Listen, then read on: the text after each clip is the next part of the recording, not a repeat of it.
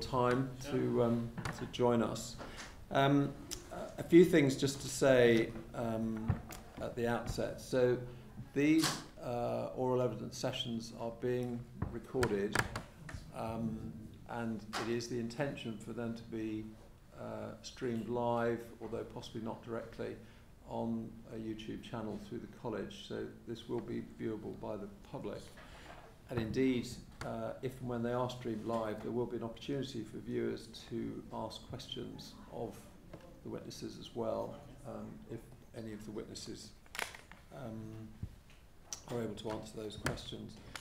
If therefore there is anything confidential, either commercially or scientifically sensitive, obviously we would ask you not to put that in the public domain, but perhaps you could let us know by email at a later stage. We're going to try and keep very strictly for time, and I apologise that we're slightly late starting, so we will aim to finish this session at 11:15.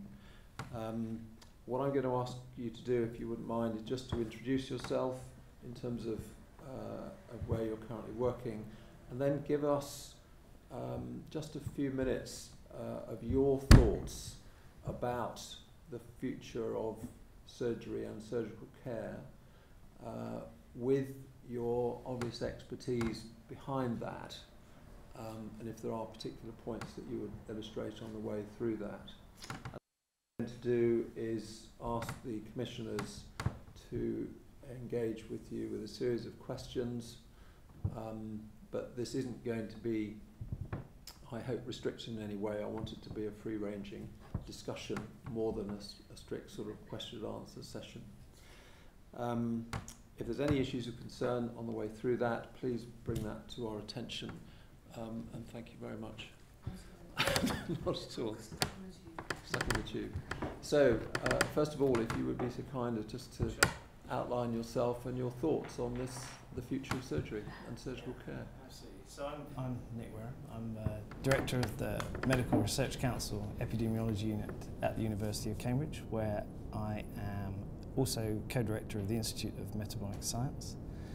I have a number of other hats. So I am a public health physician, and my research is into understanding the etiology of diabetes, obesity and related metabolic disorders, but also the translation of that understanding into preventive action, both at the individual level and probably more importantly at the wider societal level. So I also head up something called CEDA, which is funded by UK CRC. It's a Centre of Diet and Physical Activity Research, predominantly aimed at understanding determinants at the population level and the evaluation of interventions that impact on whole populations. I also still see patients in the diabetes clinic as a diabetologist. So I think I have an unusual career in that it spans from the molecular and the individual clinical patient right through to whole populations and prevention. And I have to confess, I've never thought about what are the implications of what I do and what I study for the future of surgery until I got your request to come. And my initial reaction was that I didn't have anything to say on the topic. But having reflected on it, I think that's possibly wrong, actually. And no, otherwise I wouldn't have come, actually. And I think where I think is incredibly interesting, it's probably timely that that I'm here today. Is I wasn't part of it, but I heard on the news that were coming down about the Academy of Medical Sciences report on multi-morbidity, and clearly, to my mind, the big future healthcare challenge is, the ageing of the population and the increase in multiple morbidity in older people. And at one level, that's portrayed as a problem, and we can get into the nuances of this. But actually, my supposition is that probably what we're going to see in the future is sort of a paradox is that people will be living to a greater age, but they will have more medical conditions in a broad sense. But those medical conditions won't potentially be cured, but they'll be dealt with and tolerated such that they don't die, but they are prevalent. So people will go into old age living with more things, but I would anticipate, given the way medical care, treatment and technology is going, that actually the trend will be that those people will be living better able to function into older age. So we will be seeing an older population who are healthier in the sense of functional capability, but have a lot more conditions. And I think that does have implications for surgery, because obviously there are many things that those people will have that are associated with those medical conditions and potentially their treatment. But also, I think a potentially active elderly population who are already in touch with medical care probably won't tolerate not being able to get their hips fixed and get things like that. They will probably be more demanding of things that can maintain their functional capability. So yeah, we can expand on that, but that would be my central supposition of what's likely to happen. Okay, that's interesting, and obviously it's also the issue about no age restriction is very pertinent, given that the Duke of Edinburgh just had his hip done at the age of 96, I think it was. Yeah. And wouldn't want to be the one who told him he couldn't have that. Can I just come back? So, in terms of just trying to set the scene here a little bit, the whole issue about population and disease demographics is basically going to be the very sort of first area that the Commission comments on, because it does set the scene for everything that happens there afterwards. Sure. So, given that the Commission is about looking at what surgery is going to look like in 5, 10, 20 years' time, and how we're going to train surgeons to provide surgical care in those time points, I think there's some very basic things that we need to just have straight in our minds about the population demographics and the disease burden. The first of which obviously is what's the population going to look like in 5, 10, 20 years' time? What's the age profile of the population going to look like in 5, 10 years? So, I thought you might ask me. So there's 65 million people now living in the UK, and by 2039 there's going to be 74 million. So the population is going to get bigger. So that's obviously impacts on surgery per se. But in terms of demographics, you know, the proportion of people over 65 is really shooting up. So in 1976 it was 14.2. 2016 is 18, but by 2036 it'll be 23.9. So it's a bigger proportion of a bigger population. And I guess the other relevant phenomenon to how we plan and configure surgery is where those people will be living. Because my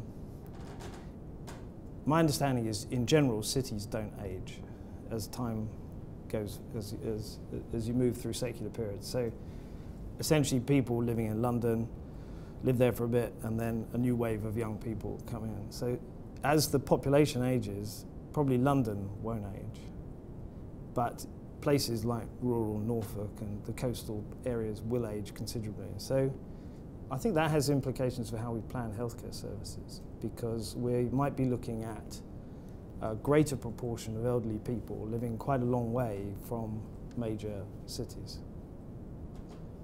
Do you think that that possibly there's going to be more movement of people in years to come? So could you envisage a situation where people in their 50s and 60s may move out of urban conurbations into Norfolk or wherever, but in their 70s and 80s with an increasing disease burden, Could move back in. they're going to move back into, maybe not London, but they'll come into Norwich or somewhere like that. No, I think that is likely.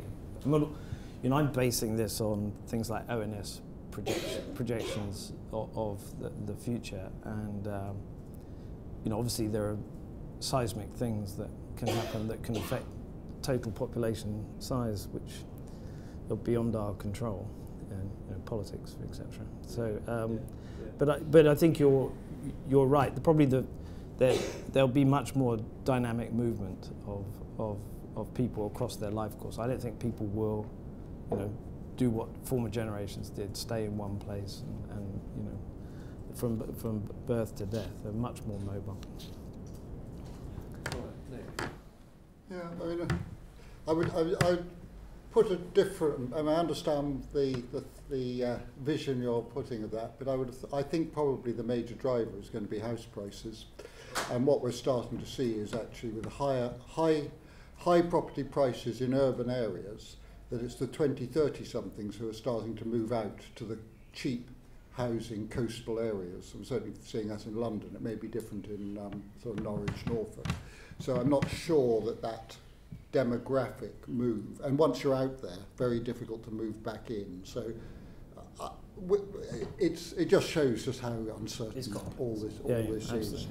But I think, Nick, it's probably a reasonable supposition to question whether the future is, everything has to be centred on major urban conurbations. I think that's just the point I make. Yeah, no, sure. So in terms of burden, yeah, I mean, clearly there's two. There's the size of the population, and there is the morbidity load within it. But on do you have any thoughts about, first of all, on mortality, on longevity, and the recent and current plateauing of increases in life expectancy, a blip, or do you see it as a having reached a new plateau? Yeah, I think it's quite a contentious topic. As I understand it, in terms of longevity, life expectancy, most of the projections that I've seen, suggest that, life expectancy has gone up, since the 1990s, from 75 to about 81 now at birth, and there are various projections that say by 2030 it'll go up even further in men to about 85 and about 87 in women by 2030. And that particular projection, which comes from the Lancet, suggests that the narrowing between life expectancy at birth for men and women is going to narrow. But it also suggests that if you look across the population, the inequality increases, so the variance in life expectancy increases. I'm not convinced by the people who say that the increase in life expectancy is going to tail off and plateau, because if you look backwards, it's been pretty linear, the increase in life expectancy over time, despite some fairly major seismic shifts in social and medical challenges. I think the sort of bigger questions is what happens to morbidity associated with that. And as I understand it, there are three sort of major hypotheses. One is that life expectancy keeps going up, and because we can't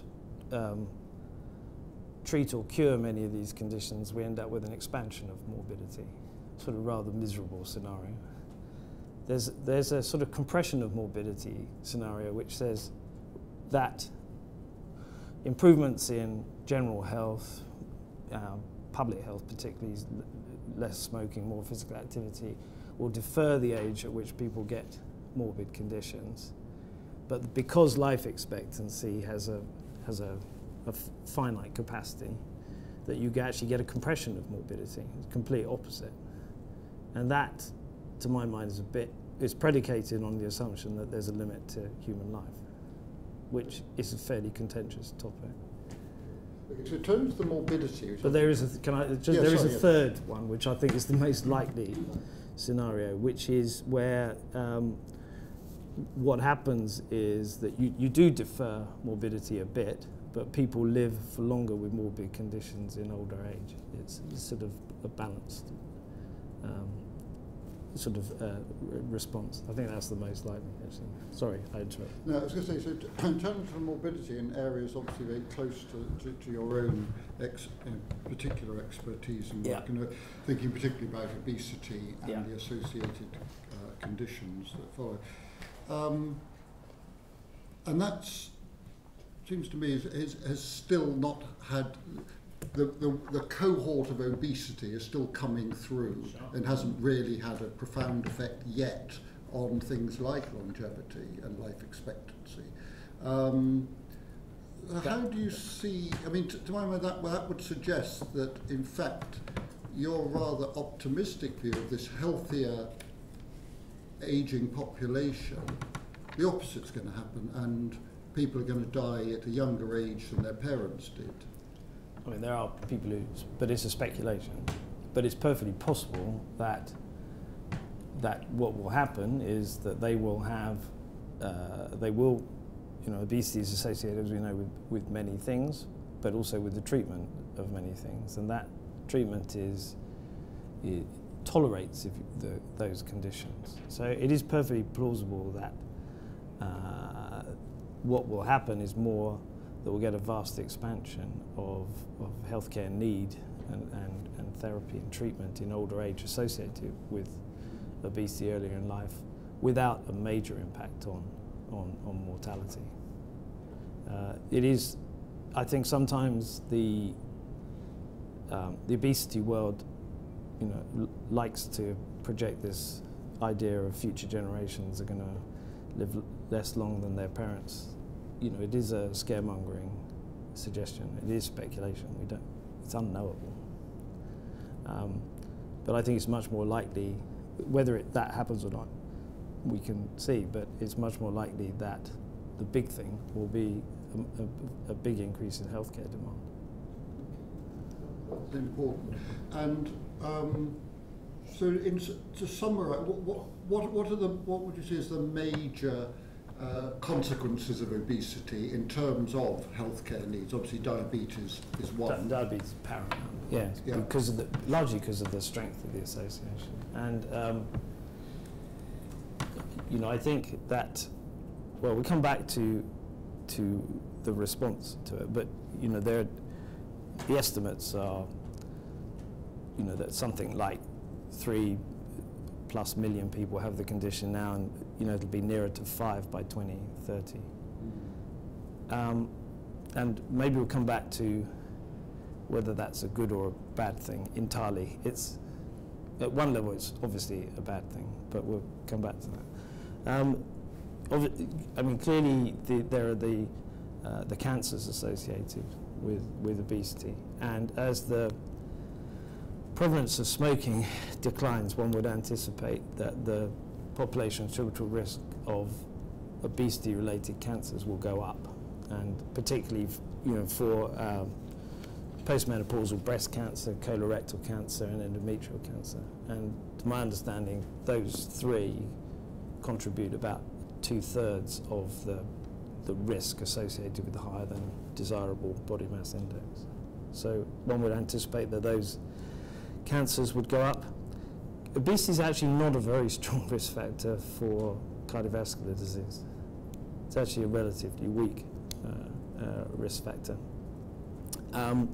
But then there are the problems, the musculoskeletal problems related to obesity. And I think when I was in a diabetes clinic, strangely, I mean, it links to the multi-morbidity problem. What is most challenging for very obese patients? I mean, the metabolic things one can largely deal with, but the limitation in functional capability, the inability to do physical activity, creating a vicious cycle, which is very difficult to break. And I think that's an important thing, to be able to encourage people to be as physically active as they can be earlier in life, in order to avoid the vicious cycle, such that if they become obese and then their knees are shot, etc., then they can't break out of that problem. And so that's a very challenging proposition. There's one other thing that colleagues have a chance to ask you things, and that is, in fact, you said a few minutes ago, this idea that as the next generations coming through, as they get older, ourselves included, will have higher expectations and demands for healthcare.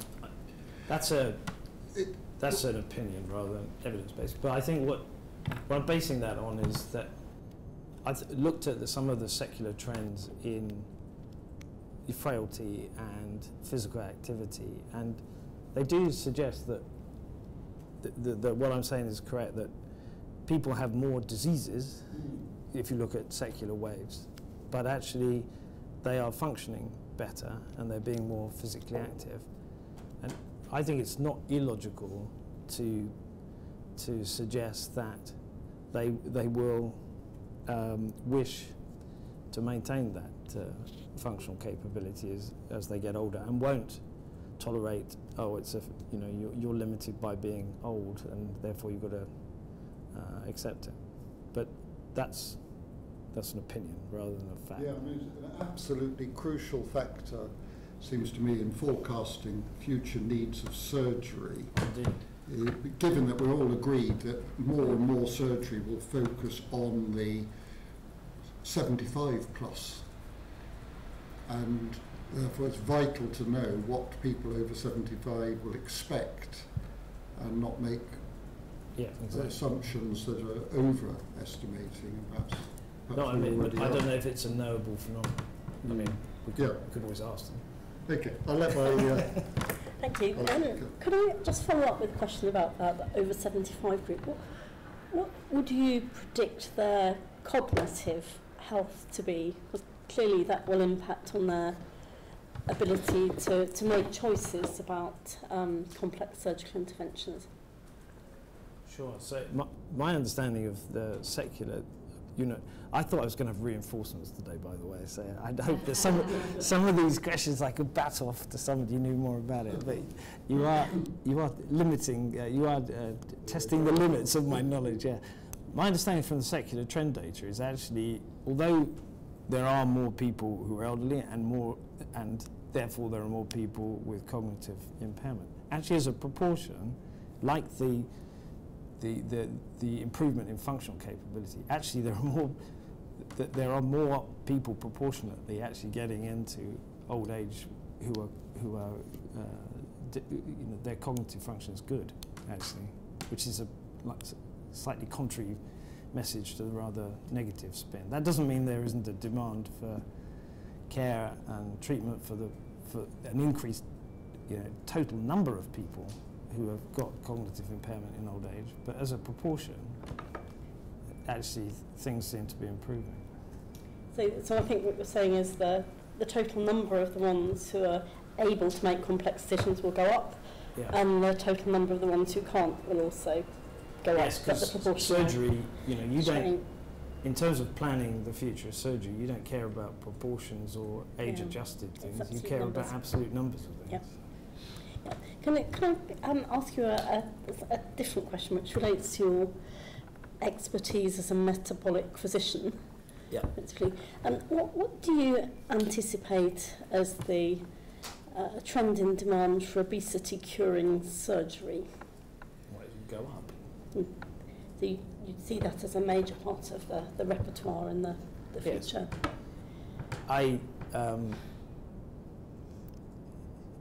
Like I said in my introduction, I'm in that unusual position where I see individual patients as well as, advising Public Health England on population approaches, and we need to do a whole spectrum of things. So there's the need for obesity surgery, I suspect, will increase, and and I think there are clinical situations where it is required and it's very effective, and we should make it available to people. Should it be a panacea? Obviously not. But I think it should be made more easily available, actually. And do you have any sense of the kind of order of magnitude of increase we might see?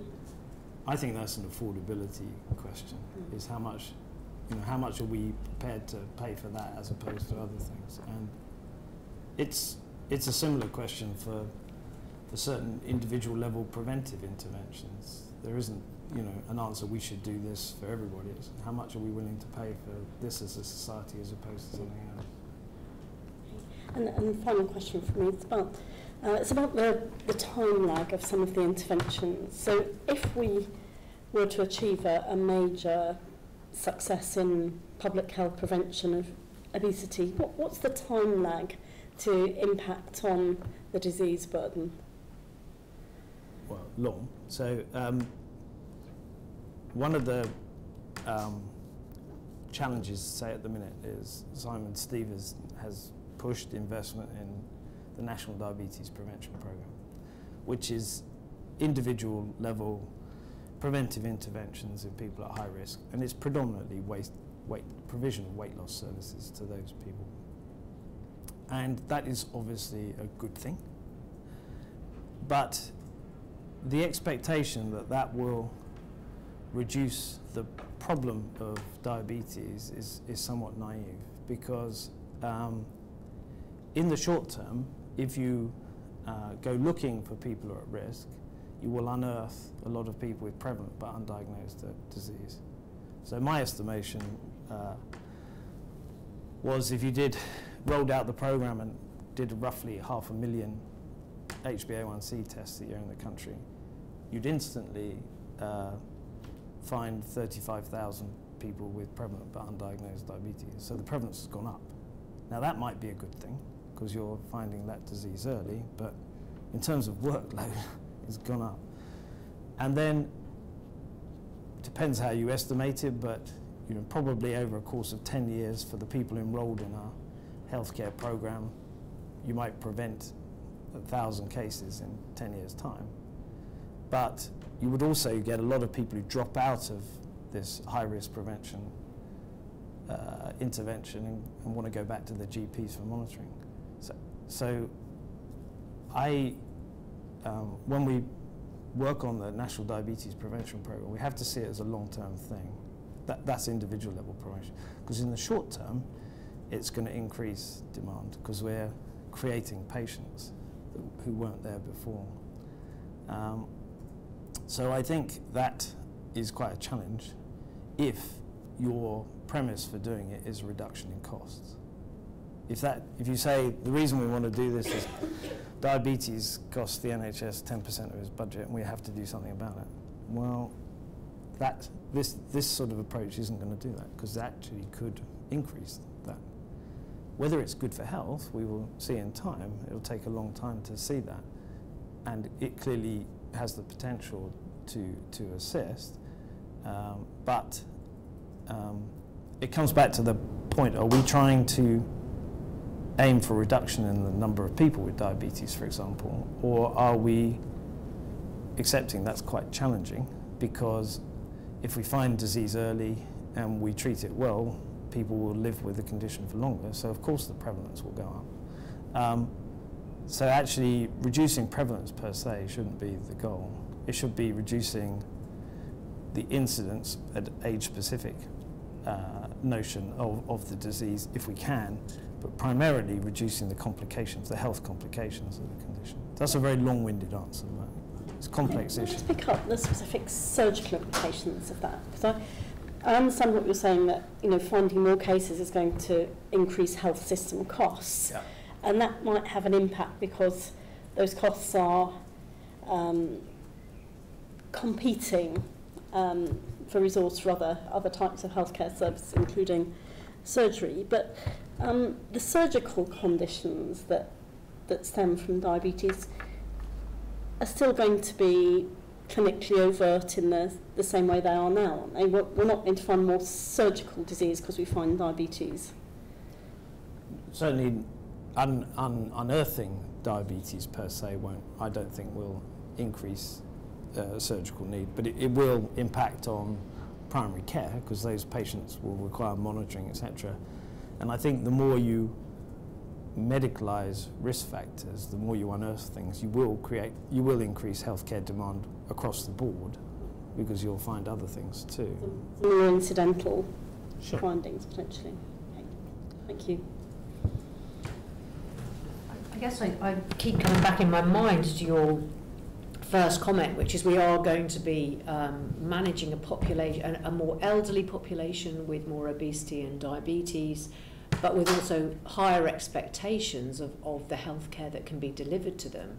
And I suppose the real challenge is then how we manage those expectations. So again, from if you want to bring cost into it, which perhaps is not the primary concern, but it must be a consideration. Should we be delivering surgery to our very elderly population with their multiple morbidities? And if we do, then actually we have to manage the significant complications that follow on from that, because the reality is if you subject a 76-year-old with diabetes and with preoperatively good cognitive function, then you can render them much worse off post-operatively. And I think, to me, that's the real challenge around that decision-making and how we manage them afterwards. No, absolutely. But is it... I was talking with the head of anaesthetics about this very issue. I mean, it clearly is a major challenge, the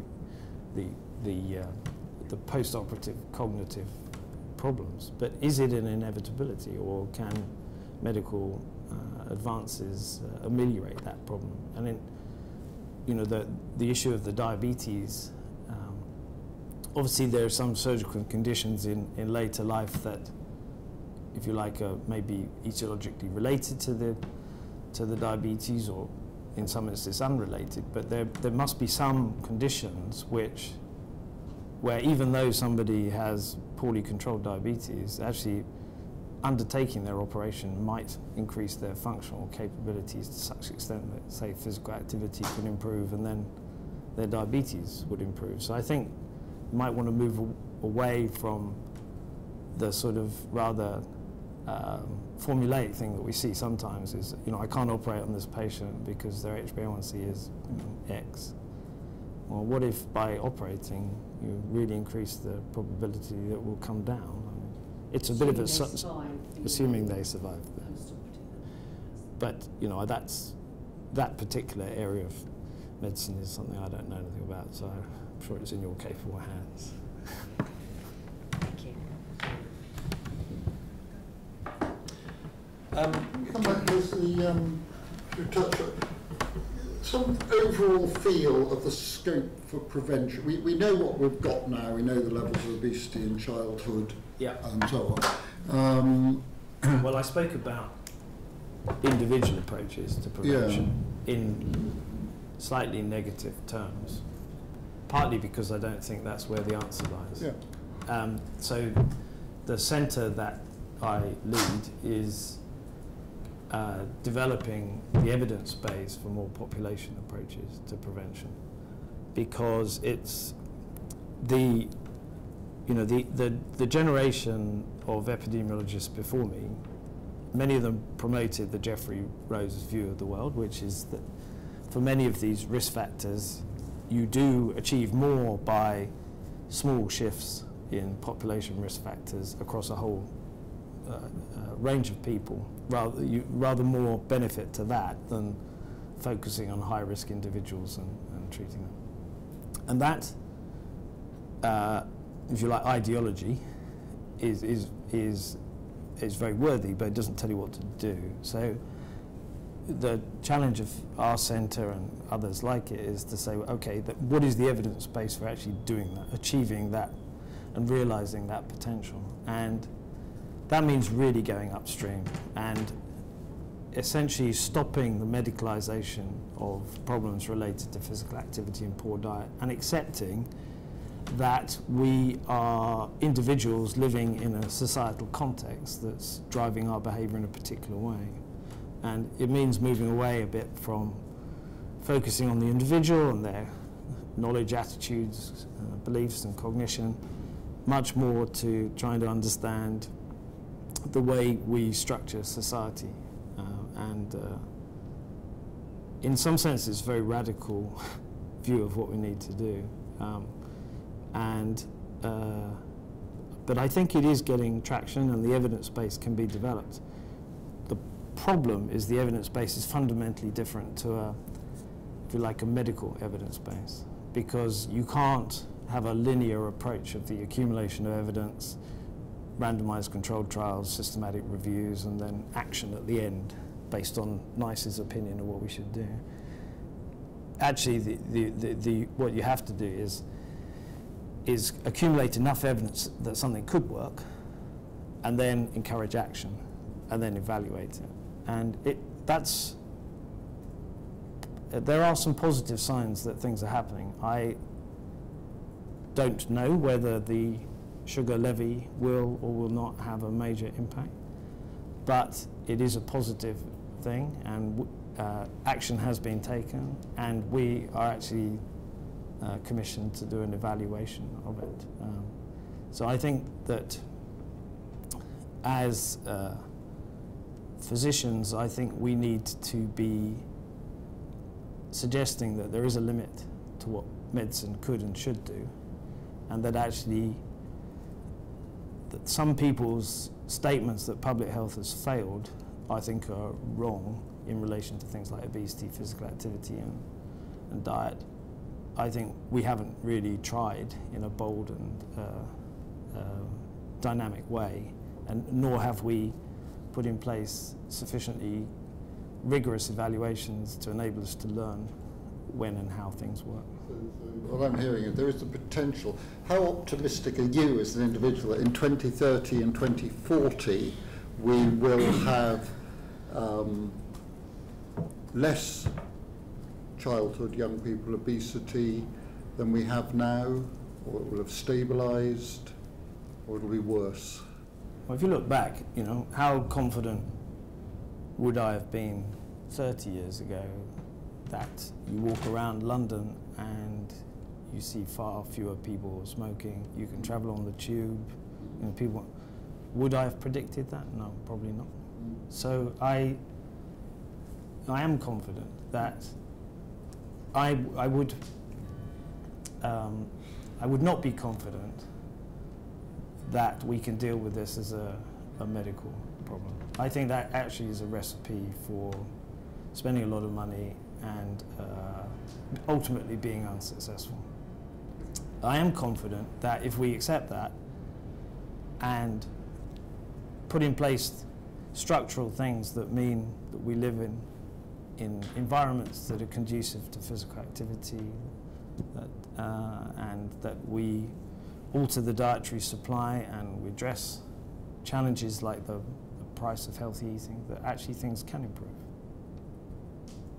But then I'm an optimist. Can I come back and just talk about some of the figures that you suggested earlier on, and just I want to be sure that I think you were referring to the number of cases of diabetes when we talked earlier on. So you suggested that there's something around 3.5 million people with diabetes now. By 2030, that figure is going to rise to about 5 million people. 4.6. I can, so if you like, I can send you this citation that backs that up. Yeah. So it's 8-9% of the population is going to have diabetes at that time. 9.5. Can you just give me a figure for the number of people who would be considered to be obese now? Yeah, sure. And what's the predicted figure for 2030? I can tell you what it was and what it is now. What it's going to be, you know. Well, yeah, I mean that's higher powers than I know that. No, but you're very knowledgeable in the area, so well, we respect your opinion. The big transition in obesity was in the 90s. So in 93, of the adult population, something like 15% were obese, and 53% were overweight. And by 2016, the obese number has gone up from 15 to 26%. That's a big shift. Actually, the overweight has gone up from 53 to 61. So you're talking about a shift in distributions, but most of that transition happened in the 90s and the early 2000s. And actually, the last few years, it's sort of plateaued. I mean, it's still going up a little bit, but it's not shooting up at the rate it was going up. And the honest truth is I don't know that anybody can really tell you what it's going to be in 2030. I'd be very surprised if it shot up again at the rate it did in the 1990s. It was probably more likely to just plateau. I don't doubt if it's going to go back to 1990 levels.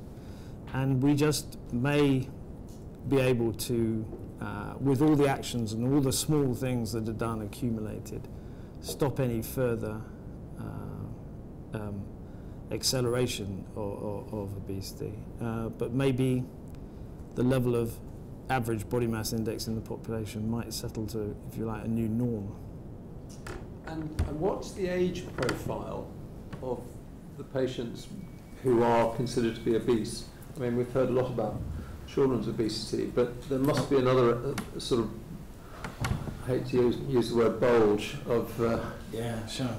It's an interesting phenomenon, obesity. So it depends, of course, how you measure it. So in children, it's measured differently. It's, not the body mass index, but that has seen a rise, and now 20% of children classified obese at the age of 10 or 11. What happens if you look at weight gain? Weight gain as an absolute phenomenon is very inversely related to age.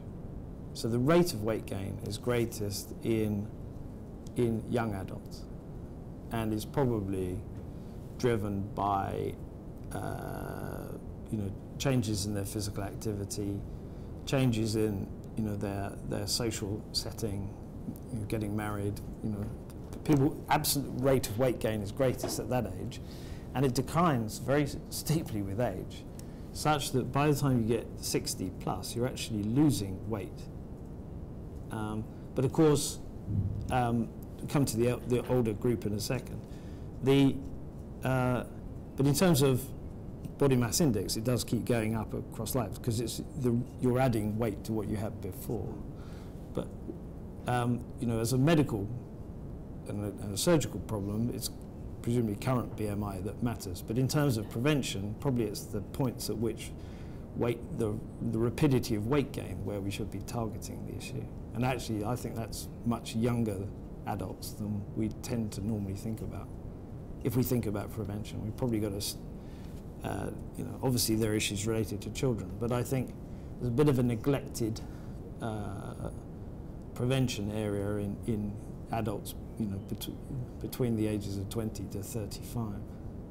So that's then as we all get older, in terms of weight, we tend to switch to this point of losing weight in absolute sense, and that's linked mostly to this notion of obesity, sarcopenic obesity that you see in older people.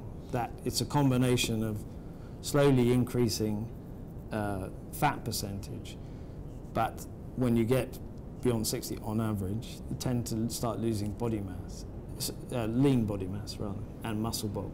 And I think that sarcopenic obesity in older age is a real challenge, and I think it makes us, I think it will be a problem for surgery, and I think initiatives where people are starting to think about, should you be having preoperative conditioning to try and increase muscle mass, increase fitness pre-elective surgery.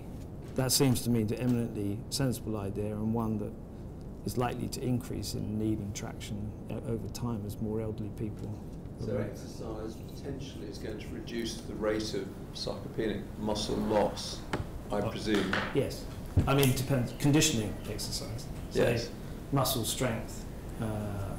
And I think we probably have to think about much more structured programs for trying to increase strength and muscle bulk as people age to avoid the problems related to the sarcopenia. So weight's not the treadmill then? Weight? Weight's not the treadmill. I think a combination. And maybe sometimes. So can I just follow this through? So if the biggest expansion or biggest increase in the number of people becoming obese at the younger age group was in the 90s. Yeah. So they're going to be demanding of the health service in the next 10 to 20 years, if the impact of their weight gain in terms of degenerative disease, metabolic disease, obesity-related cancers is actually something we're going to see more in the next 20 years than we have done in the previous 20 years, because they're not quite at an age where they will be presenting with those diseases. Is that right? So the burden of disease because of obesity, there could be, even though the numbers aren't rising, actually Sure.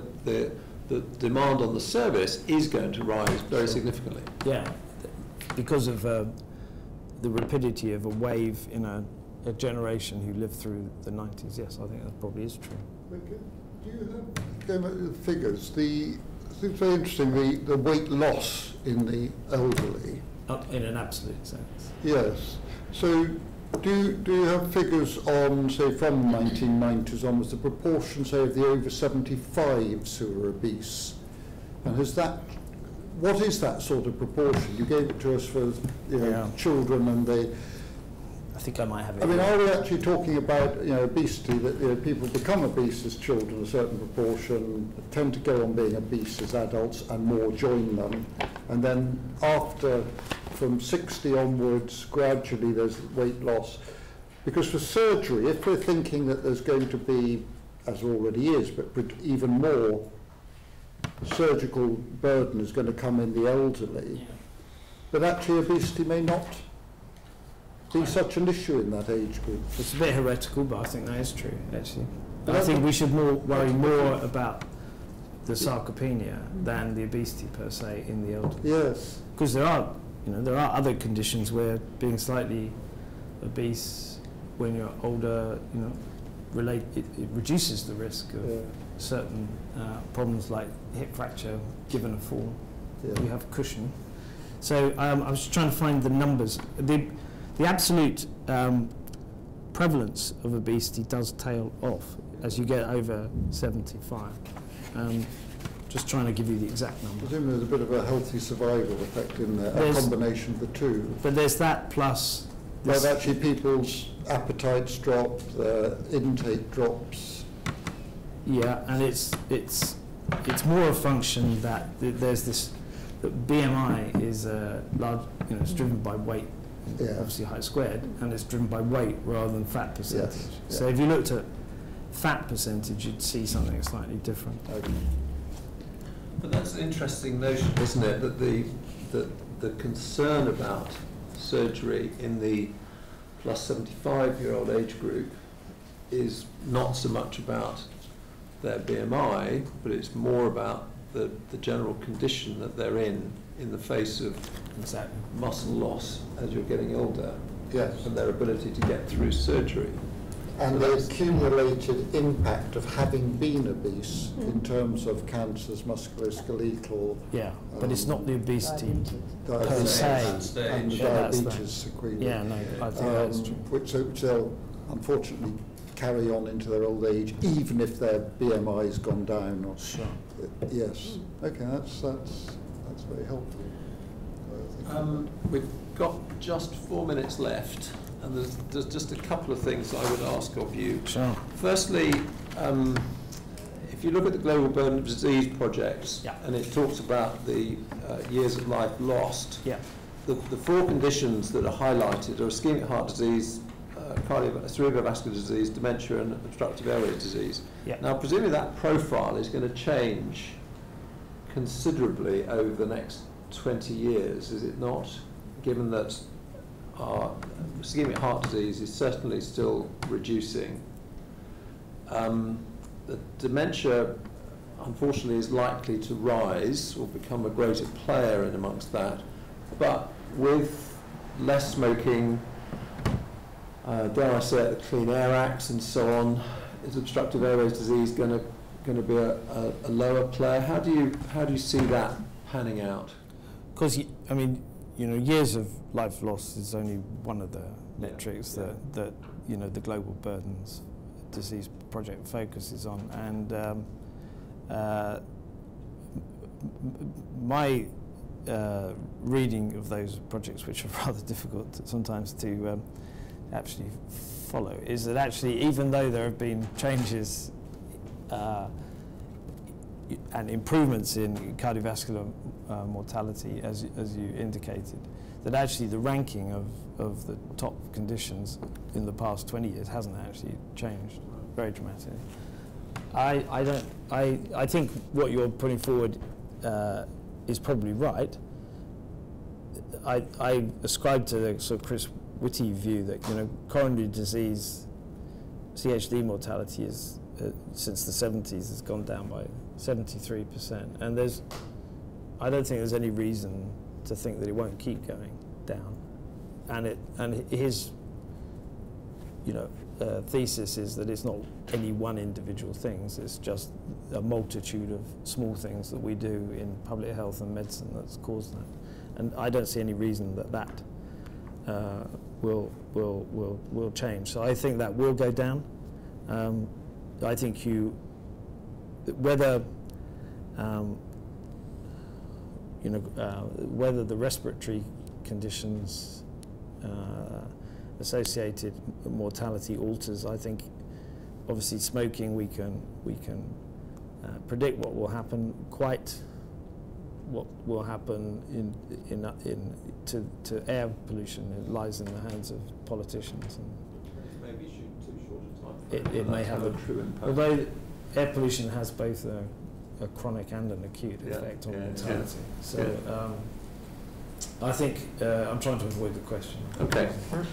Last question, and it's kind of almost a one-word answer. We've talked about prevention and preventative medicine. Do you really think that preventative measures are going to have an impact on the overall burden of disease in the next 10, 20 years? Yeah. You do? Yeah, I do.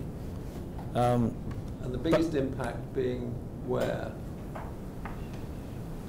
But the biggest impact will come if we take seriously this proposition of public health, societal level interventions. That doesn't mean that I'm arguing against the sort of preventive medicine initiative. We just did an evaluation of the health checks program, published in PLOS Medicine, and our estimation is that program is, on average, increasing life expectancy by about, at the household level per person, by about 3 to 5 days. Now that sounds peanuts, but that's probably comparable to other screening programs. And it's associated roughly with 300 premature deaths per annum avoided. But that's a lot of effort and medicalising a problem for a small benefit. And I think the big gains will come from these more societal efforts for health promotion and public health. Thank you very much. I'm very grateful. Sorry, very pleasure. interesting. Thank you.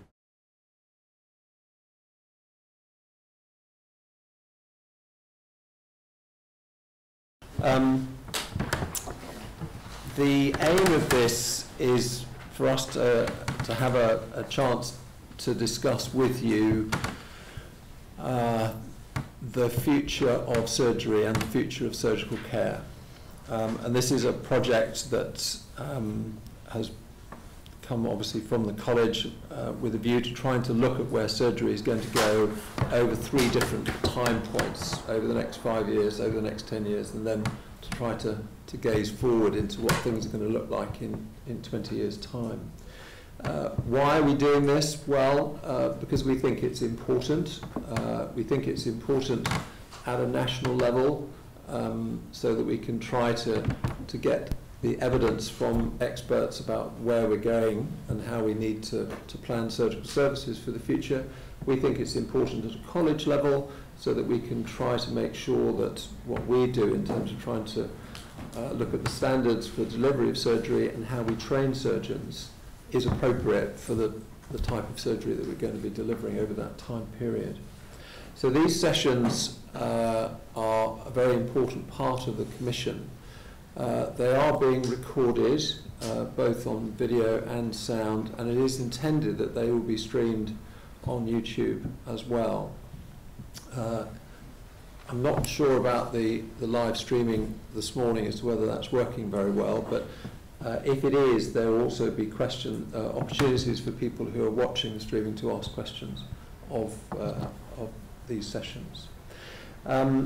Obviously, if there are issues that are potentially sensitive, either from a commercial point of view or a scientific point of view, we would not wish for you to put those in the public domain, but if you feel that they are relevant, then we would ask perhaps you can let us know by email at a later stage.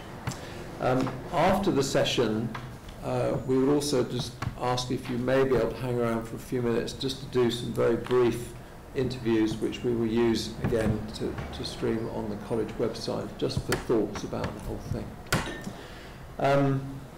In terms of how the session will run, I'm going to ask each of you to introduce yourselves as to your position and roles, but then also just give us a few moments on where you think surgery is going to go, and perhaps what are the important things that we need to be thinking of. And we'll perhaps get you to do that in turn, and then we have a series of questions, but what I hope will evolve and open up into a more sort of open discussion, and I'd be very grateful if all of you can get engaged in those discussions, because it's rare for us to get expertise like this in one room at the same time. So perhaps we could start off with you, Professor Wilcox, ladies first. Sure. So I'm Ruth Wilcox. I'm from the University of Leeds. I'm Professor of Biomedical Engineering there and also the Director of the Institute of Medical and Biological Engineering, which is a multidisciplinary research institute there. My primary focus is really on medical devices for orthopaedic applications, musculoskeletal applications, the development and the preclinical testing of those. But today I have another hat on as well, because I'm representing the panel of biomedical engineering of the Royal Academy of Engineering, who have already presented a written response. Thank you for that. And subsequent to that, we actually met as a panel on Tuesday and had some further discussions, so I shall try and relay some of those parts back to you as well. Thank you. Ruth's introduction makes it difficult for me to say anything significantly different. I'm Constantin-C. I'm a professor of biomedical engineering at the University of Oxford. I'm the director of the Oxford Institute of Biomedical Engineering. I have also started 3 companies, 2 of which have a surgical focus. One is Organox Limited, which has developed devices for organ transplantation, and one is Orthoson, where in a project that has had some involvement from Ruth, we have developed a new technique for non-invasive disc replacement in the orthopedic sector. Last but not least, hi, I'm Antonio Pagliuca. I'm Professor of Stem Cell Transplantation and Transplant Director at King's, as a bone marrow transplanter, of course. In my other role is as a newly appointed, well, past couple of years, as the National Clinical Lead for Regenerative Medicine for NHS England, in an attempt to try and understand the evolving field of cell and gene therapy and how it's going to impact on clinical delivery. And we were having a conversation earlier, but we'll open up on that as we develop the session. So Ruth, can I come back to you then and just give us your thoughts on the future of surgery as regards the biomechanical engineering Sure. field? So I suppose kind of representing the broad range of activities that are being undertaken across the engineering sector, there's clearly a number of those which we think will play into the future of surgery. And in the written response of the Academy, we outlined some of those areas. It certainly wasn't meant to be an exhaustive list, but that included systems biology, nanomedicine, biomaterials, tissue engineering, regenerative medicine, robotic systems, biomechanics, computational modelling. Subsequent to that, we also have the discussion at our panel meeting about sensing and imaging. I believe that David Hawkes from UCL is coming to a meeting in the future in this, as part of this series, so can perhaps elaborate a little bit more on that particular area. But I suppose across all of those, I think we recognise that there's actually a kind of a convergence of technologies as well, so they're not just pockets of individual technologies that are being developed, but the coming together of those, which is perhaps more likely to transform surgery and different surgical approaches. So we definitely see a rise in minimally invasive surgery, earlier stage interventions, and potentially then more specialist units being involved in some of the more complex surgery that involves stem cells, for example, or that it involves computational modelling in parallel with surgery to define an outcome. So kind of, I suppose that in some cases definitely a convergence of technologies that will require very specialist centres, but perhaps alongside that also earlier stage interventions that maybe are not even undertaken in a hospital, but in the community. So quite a big spread there to go on. And I think across all of those we also recognise the importance of engineering collaborating further with surgeons, and some of the opportunities that perhaps we can come back to in further discussions about why that's important and where it can fit in.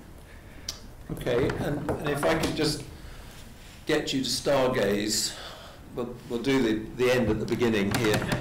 So what do you think is the biggest impact that this field's going to have in those 3 time points, 5, 10, 20 years? I think in the short term, perhaps more incremental change in current surgery. So, for example, bringing in more robotics into surgery, better sensing, diagnostics and imaging into current surgery, and then progressing that further. And I think at this point I can only really speak from my own experience in the kind of musculoskeletal field. I think that the earlier stage interventions that potentially delay the need, for example, for total joint replacement will come more to the fore. I don't think that's going to prevent the need for joint replacements, quite frankly, but I think it will delay it. That might have additional complications because the patients may be older with more comorbidities when they get to that point. Yeah, so I suppose in MSK I don't see the kind of the traditional surgery totally dying out, if you like, in the next 20 years. Perhaps the others can speak from other fields in a bit more detail. Okay, that's really helpful. Thank you. Constantin. Yes, so my thoughts are that surgery is really changing in 3 directions. So moving primarily towards greater emphasis on non-invasiveness, so minimal invasiveness.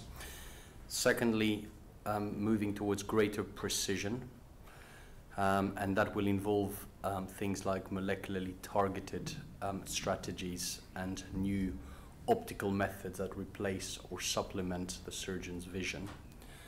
And for me, the third very important axis is patient specificity, that we are hearing from every field and every direction now, be it oncology, be it surgery, that the one-size-fits-all approach is rapidly dying. And I think within that patient specificity, there are really 3 areas which I think are well represented here. So there is, cell-based therapies, which clearly require a very patient-specific understanding. There is drugs, and this is particularly exemplified by immuno-oncology at the moment, where you really need to know a lot about not only the patient, but the sub-tissue type you're treating to decide what course of treatment you might choose, very often as a precursor or sometimes simultaneously or right after surgery. And last but not least, I think the other aspect of patient specificity, which has already been alluded to by Ruth, is understanding differences in anatomy, in BMI. So image-based patient-specific approaches are increasingly being incorporated into practice. And I see all of these 3 things as converging towards surgery, or whatever surgery may become in the future, as achieving a greater quality of life and greater efficacy at the outcome of these interventions. My view of the most fundamental change is that surgery will not be surgery in 20 years. I think we're seeing a blurring of the disciplines. So in all the things I've mentioned drugs, I have mentioned imaging. I think surgery will start moving a little bit closer to what in America is known as interventional radiology. I think there will be not a surgeon in the land who will be able to operate without being able to read and navigate images in 3D. And I think it will also move much closer to other areas such as oncology, regenerative medicine, and I think that has implications for surgical training, which we can discuss. Challenging. Antonio? Well, I would absolutely concur with that. I suppose I'd look at it in a slightly different way, in concurring exactly what Constantin has said, but to think about how we're going to remove the silo mentality that we currently have, even between the colleges and between physicians and surgeons. I can joke, because I'm old enough to do that, about the difference between the physician and the surgeon, why I didn't become a surgeon rather than became a physician. But actually, I didn't feel I had the bottle to do the surgery, and so becoming a physician was a little bit easier.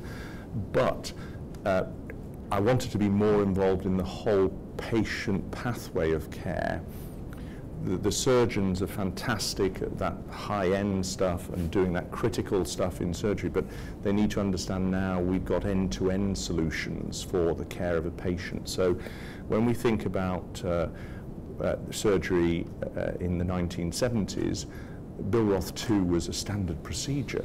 And then Sir James Black invented cimetidine, and now if you ask a surgeon, can you do a Billroth procedure, they might look at you askance and say, I'll look it up and I'll think about doing it. So we need to understand that the changes, medical impacts are going to have a significant change on the practice. We also need to understand that the personalized diagnostics that we are absolutely exploding with at this moment in time through the Genomics Centre and Sue Hill are going to mean that we are hopefully going to define disease at a much, much earlier stage. We have a strong lead-in on that in hematological malignancies because it's easy to access. We've been doing the genetics for years and years. And a lot of those genomic abnormalities can be detected at a very, very early stage. And I think that's actually going to be true whether it's in breast cancer, colon cancer, lung cancer. So the surgeon may not even be involved in that process management because there isn't a lump as such to remove for the surgical diagnostics. The late presentations will always occur. You will still need the surgeon, but on the whole, if we screen, then we will detect lesions that are tiny. And if they're tiny lesions, it will be an interventional radiologist that will do the biopsy unless the surgeons take on that process. Similar to what's happened in vascular medicine with interventional radiologists now taking some of the mantle from vascular surgeons or neurosurgeons losing out to vascular interventionists doing some of their work for them now with coiling or whatever. So earlier diagnosis, earlier treatments, so measurable disease or measurable residual disease can be managed with a drug or a cellular therapy. We're involved in CAR-T programs at King's. We're using both autologous and allogeneic CAR-Ts. These are seismic changes in the management of cancer. And what I'm finding is we're being approached by surgeons, can we do this and can we do that, without them necessarily understanding the logistical regulatory hurdles around it. So I would use a term, the institutional readiness of the NHS or indeed individual departments to manage some of the structures that are required to deliver this are not there. And they're not there in all aspects, not just surgery, in medicine as well as surgery, and we need to create that training program.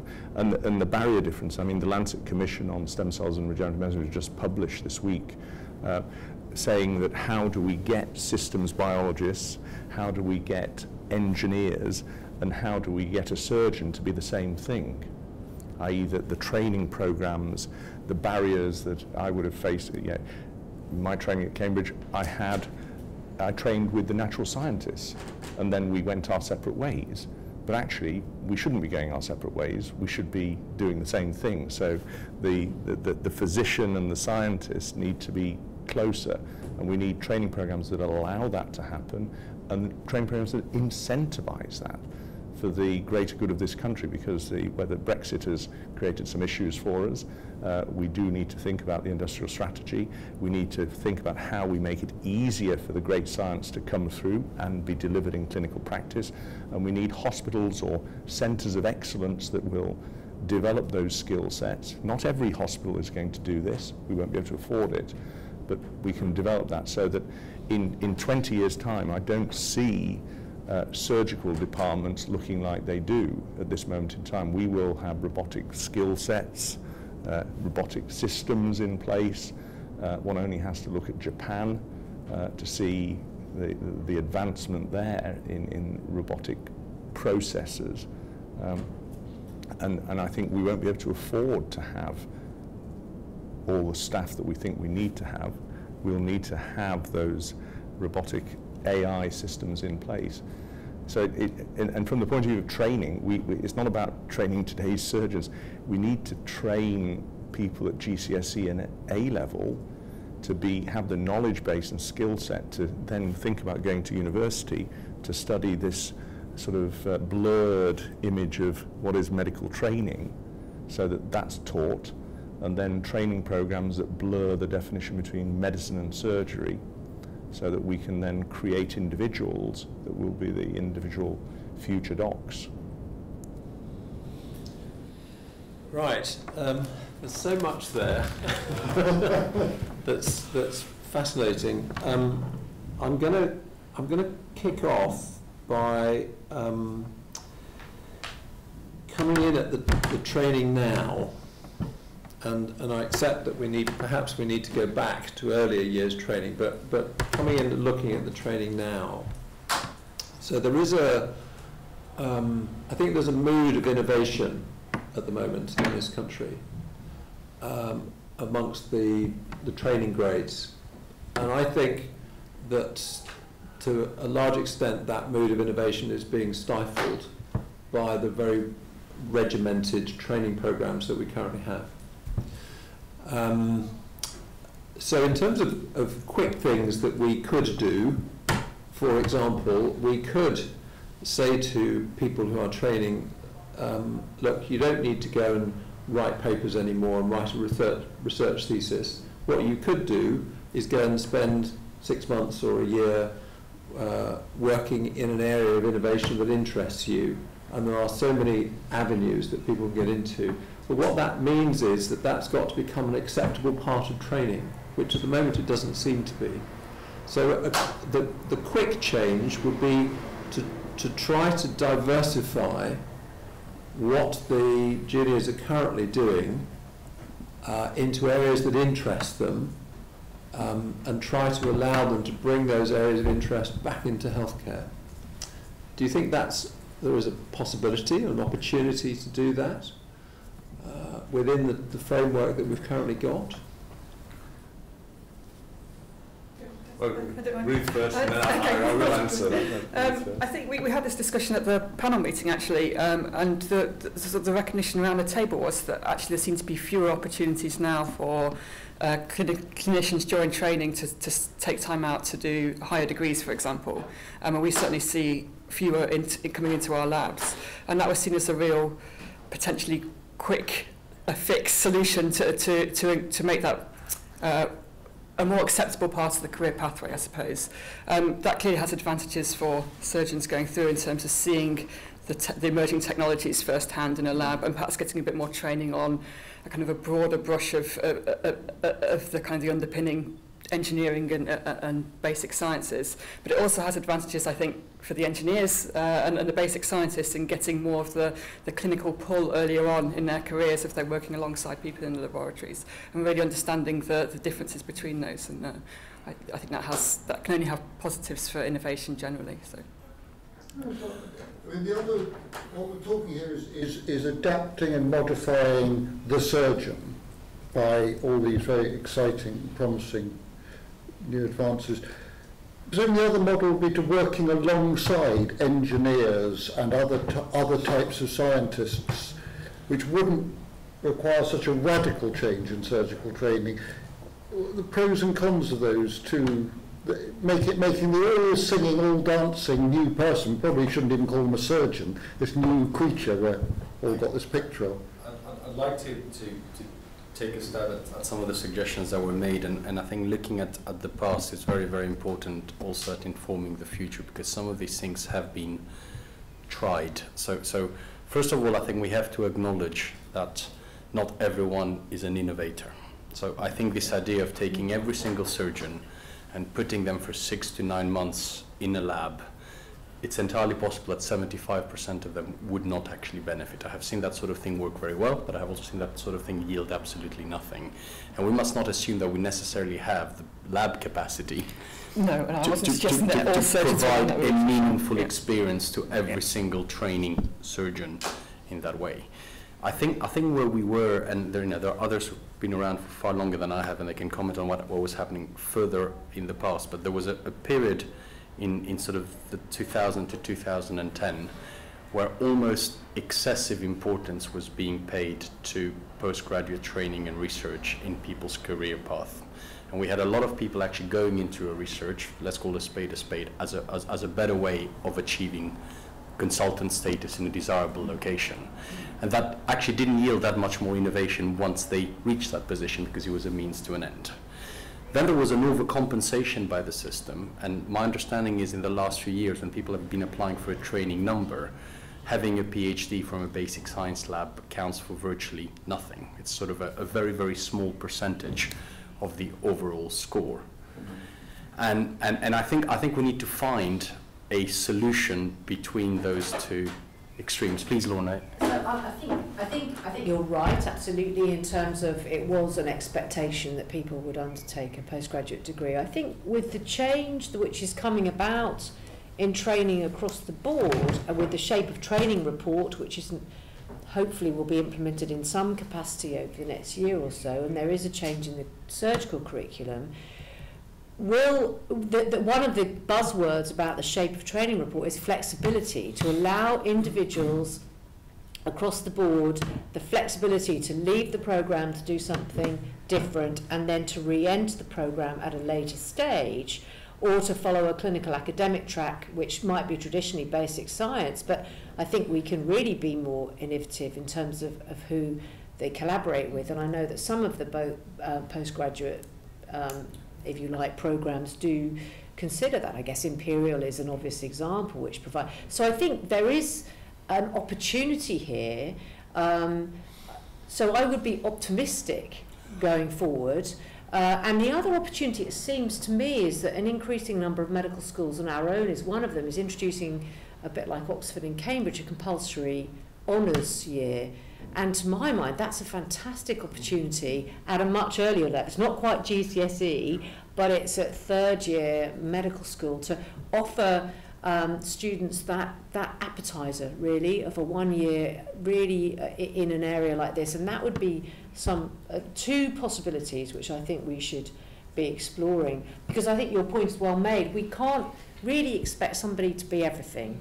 We can't expect them to deliver surgical services whilst also being a bioengineer, but to have an understanding of it and to work alongside experts. And this is where perhaps we come to one of the really primary philosophies about this, which is we've got to work better as a team in the broadest sense of the word, moving forward. So that would be my comments. I'm really interested to hear. I'm not being pessimistic at all, but the question I would ask very sharply is, what is it? So the flexibility is there, and I currently have people coming through my lab who are taking advantage of this flexibility.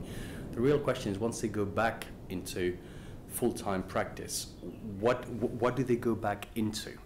What mechanisms are in place to make sure that those skills and the time that these people have invested in broadening their horizons and learning something can actually be turned into benefit for surgical practice? Because my impression at the moment is they then rejoin a fairly conventional medical track, and within a year and a half they have been so swamped by clinical duties that whatever benefit you had achieved is all but lost to the system. And the only other idea I want to plant is I also think we ought to look at who we encourage to become a surgeon. So you could actually try and turn someone into more of an engineer towards the middle or the end of their medical training. You could also go about it the other way around. You could say we could actually encourage graduate medicine programs so that people who actually have started with a first degree in engineering, in math, in physics, actually have a relatively well-carved path to then take some of that.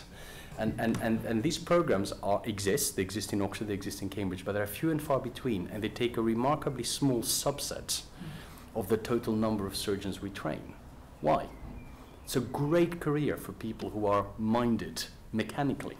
I mean, surgery, if I hadn't been an engineer, I would have been a surgeon. It's all plumbing. Don't say that. Can I just sort of add on the similar line? I think we're looking at two different things. We're looking at innovators and driving innovation and advance, but then actually the bigger part of adopting that and getting that into practice. And it's a different thing and requires probably different skills, and getting the occasional very innovative, very driven surgeon who's going to go out and look for collaboration and look for training is one thing, but getting the vast rump of new practicing surgeons conversant enough that they can adopt, they can see, they can adopt, they can push for adoption and use these things is a slightly different thing, but in many ways is the biggest hurdle that I see. And what do you think about that, and getting these, not the cutting edge, exciting new stuff, but how you then get that into regular practice? I commonly say the great science and the great translation meet the immovable beast of the NHS, which it indeed is. I think I'd go back and touch on a point. If you go around the large medical schools across the country and say, let's look at the professorial department of surgery, I would argue that over a generation we've seen a sort of less input there, partly driven by the ref, partly driven by grant income, to focus on a superstar disciplinarian in whatever discipline it is, and not necessarily always surgery. So I think surgery's ended up in many institutions not having the prominence it actually deserves and requires to develop an image to the medical students and to the junior docs who are thinking about, what do I do? Do I become a GP, a surgeon, a physician, an obstetrician, or a clinician scientist? Now, you copy what you've seen before. I would suspect it's true for all of us in this room. If I said, name me the 3 or 4 people that defined your career, we'd be pretty quick to say who it was. We know that. They acted as that visionary, thought, I want to be like that. Are we seeing that in surgery in all institutions? The answer is no, because they're run off their feet, delivering the acute end of surgery, the large volume.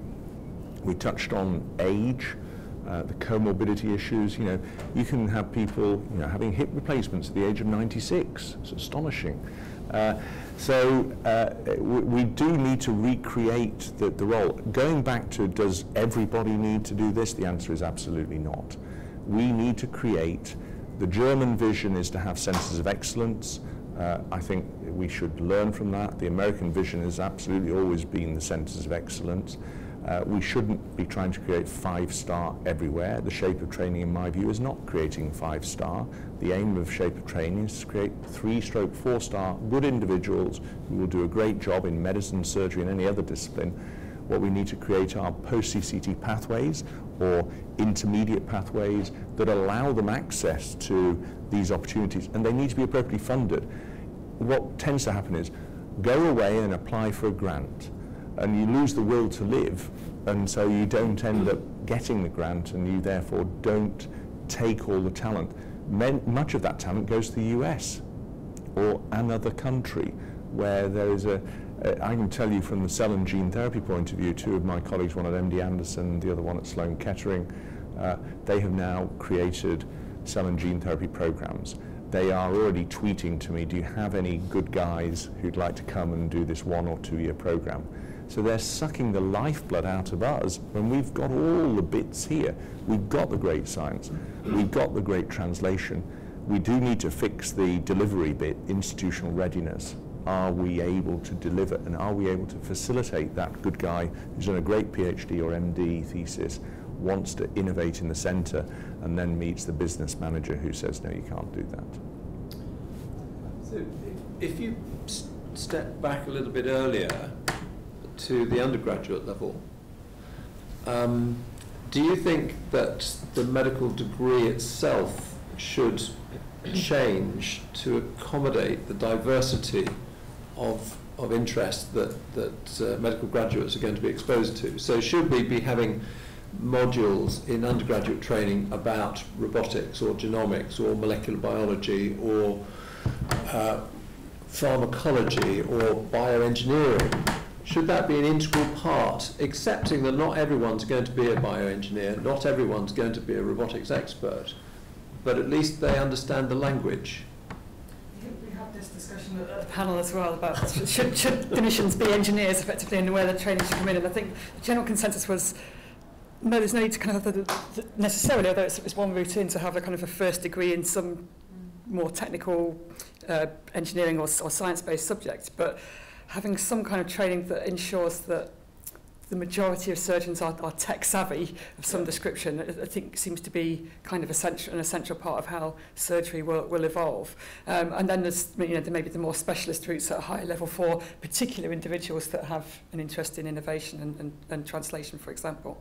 But at the kind of the core undergraduate level, it does seem that there's going to be a need to have some broader courses anyway, and perhaps the kind of the Oxford, Cambridge, having the natural sciences in the first year process helps, perhaps bringing in some more engineering into that as well. But I think we're having the same discussions in the engineering field as well, because we have our kind of traditional subjects, but actually where all the innovation is taking place is not in pure mechanical or pure electrical engineering. So having a broader range, a broader base on which to then specialise seems important. I think only people who have been through surgical training can generally provide an answer to the following question, which is what percentage of your first degree is actually really useful in being a surgeon today? And if the answer to that is 75% or more, then clearly that needs to remain the foundation. If the answer to that is, well, actually probably about 25% or less is still active knowledge that is needed day in, day out, then I would actually favor the more American model of allowing a range of degrees to more openly go into medicine and supplement, because you say, how do you do it for everybody? Well, one way to do it is to try and do it afterwards for everybody, but another way to do it is to introduce a diversity from day one, and the diversity of thinking from day one. And if there was a way to actually say, well, we will encourage universities to have a number of degrees that could lead to graduate medicine. And of course, people will also have to do anatomy, physiology, and these core subjects. But these can perhaps be done on top of another scientific discipline. Would be one way to achieve that. The other model, which has been very prominent in the physical sciences, and both Ruth and I have worked a lot with, is Centres for Doctoral Training. And so the idea with Centres for Doctoral Training is that people come at the end of their degree, and they then have a year of general postgraduate training, which typically involves 2 lab rotations. And that can almost be thought of as a mixed taught masters by research year. And out of these 2 projects, there's quite often a filtration point at the end of that year, and the better students actually choose one of those 2 projects to turn it into a proper research project. And it may be that something like this could actually be introduced for surgery, whereby you have a period of either 6 or 12 months somewhere in the program where everybody has some taught innovation courses and then does a couple of research project rotations at their institution. And those who are picked out to be born innovators are then encouraged to move into that 3-year track, so to take longer out of the program. But that is only going to work if at the end of that 3rd year they can access something more exciting and more innovative than a very nice clinical job. So if a job can be created at the end of, the research surgeon, So someone who potentially will, by default, have 50% of their time protected to do research. So these need to be attractive jobs in order to attract the best people and the best innovators to move that practice into the NHS. Andy Carr in Oxford, who I know you know well, talks very eloquently about surgeon scientists who have a career path that's actually mapped out to allow them to spend time in science as well as time in surgery. Funding of the model, I mean, if we have additional modules, potentially the course is going to be a bit longer. Whether we can adapt the course to make it better, more efficient, may be the solution, but there is potentially an issue about funding. There's quite a lot of work which you're describing, which in the end is not going to come to anything, but you've still got to fund it. People have still got to eat as they're spending time in these various modules. Is that something that should be centrally funded, or is this something we had to partner with industry to support it? How do we do that? Well, the way CDTs were introduced in the physical sciences through a mixture of both. So I think the first body to approach would be the MRC to start adopting this model. I'd be inclined to pilot the scheme in a small number of centres of excellence first with, they're typically cohorts of 20 students a year. That's a sort of, so, if you created 3 centres with 20 students, you'd get a first population of 60 people you could follow. And those CDTs would then be very heavily supported by the surgical industry. And the idea is that you would give people not only technological training, but also training in designing clinical trials, in doing evidence-based medicine, in dealing with the regulatory landscape of innovation, which are things that these companies would highly value, because then the UK would become the first port of call. That contact, that student they sponsored for their CDT would then become the next big corporate X trial 5 years down the line, because the contact exists. And it would not only bring innovation, but it would also bring investment to support that innovation within the NHS. I mean, it's certainly very clear something's got to change if you consider that something like 30 to 40% of medical graduates are leaving medicine at around core training level, so after their foundation years. Temporarily. Now, yeah, the number coming back is clearly important, and I don't have a figure for that, to be honest. But it's not as alarming as I absolutely accept that. But I mean, the headline figure is still a large number are leaving at that age, at that early stage. What I hope is that they do come back a little bit later on. But if you also look at the number of people going into surgical training, so I mean, in neurosurgery, we used to have a situation where we would have upwards of 10 people applying for each post. And we're now down to perhaps 2 or 3 people applying for each post. And in some disciplines, actually, there aren't enough people applying for the posts, so they're unable to fill them. So something has to change in surgery. I think we have to be clear that we're not talking about a surgeon scientist here, because that structure is in place, and there are a number of surgeons. I guess maybe what we're talking about is a surgeon innovator almost, isn't it? It's a slightly different pathway, if you like. Because I think the surgeon scientist, the clinician scientist is whether it's how successful it is in different parts of the country is highly variable, but it is there, usually with external funding as fellowships. But I think we're talking about something a little bit different here and links with industry, so it's innovation really, isn't it? Well, I tried to provide you with both because I was trying to answer Sue's question. So the year I was suggesting, the sandwich year, the 6 to 12 months, would actually achieve better training for everybody, and 2 small lab rotations for everybody to expose all surgeons to these techniques. And I'm only suggesting that then there should be a springboard from that to extract the surgeon scientist or the surgeon innovator and give them a career path towards benefiting the NHS over the longer term. But not everyone will be in a position to do that, and I think we need to acknowledge that. I think, as Constantine said, if someone said that you were going to treat 100 patients to benefit 2, you'd say, NICE would probably say that's probably not a valuable product here. And in a way, that's what we're doing, and it happens in medicine as well as in surgery. that just because people want to have that ticket of the MD or the MSc or the PhD because they think it will get them a plum job in a teaching centre, not necessarily, it's not about a better job, but they want the academic input of the teaching centre. But then we do need to facilitate that. We need to make it easier for the right individuals to access that. We need to have national training programs. Remember, the whole purpose of HE and the shape of training is to accelerate the process of people coming out the other end. They don't want people to break their training. They want people to be trained and then do post-CCT fellowships. So it could be that we need to get in early. We need to attract those individuals into the discipline and show them what a great discipline it is.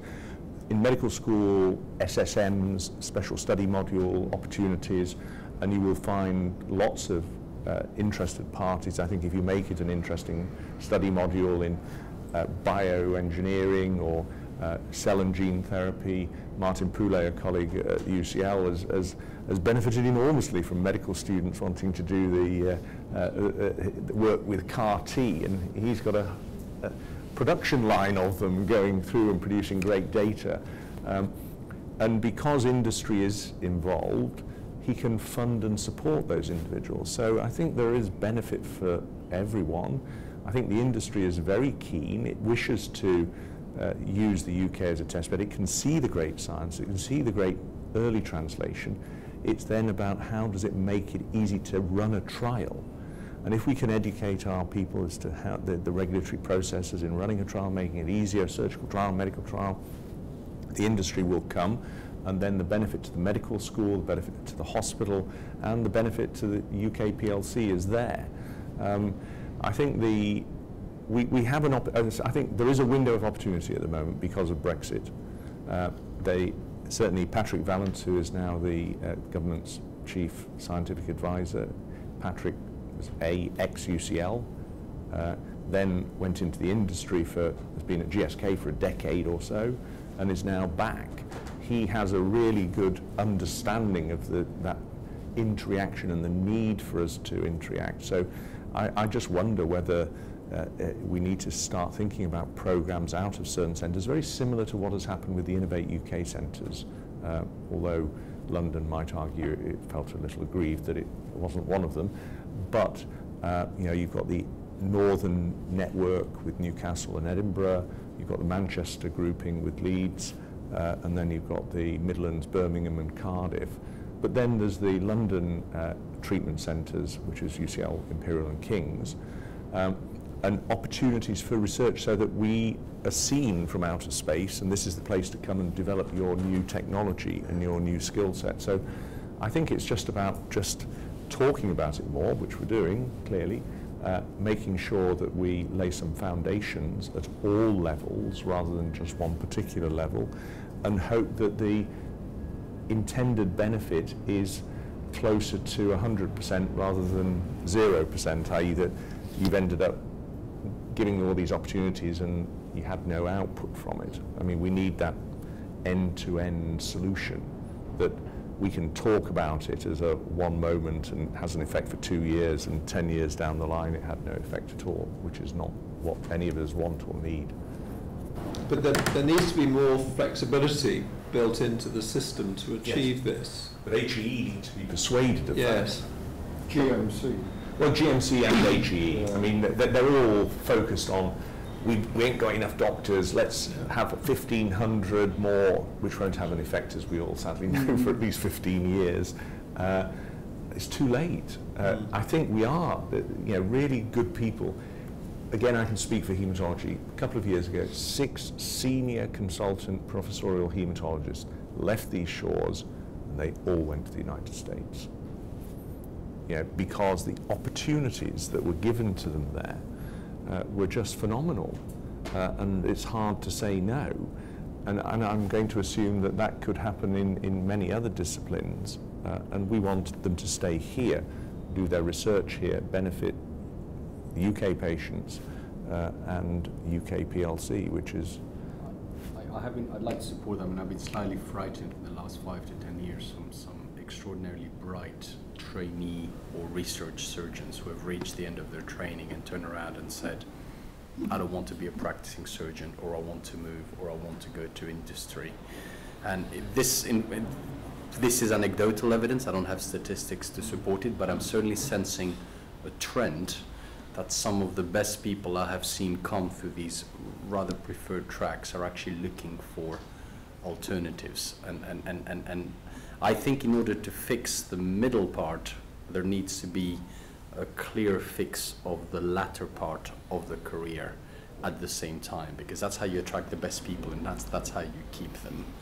And if the training change happens without what happens once they return to normal or clinical academic practice changes, it's not going to be particularly effective. Both need to change at the same time.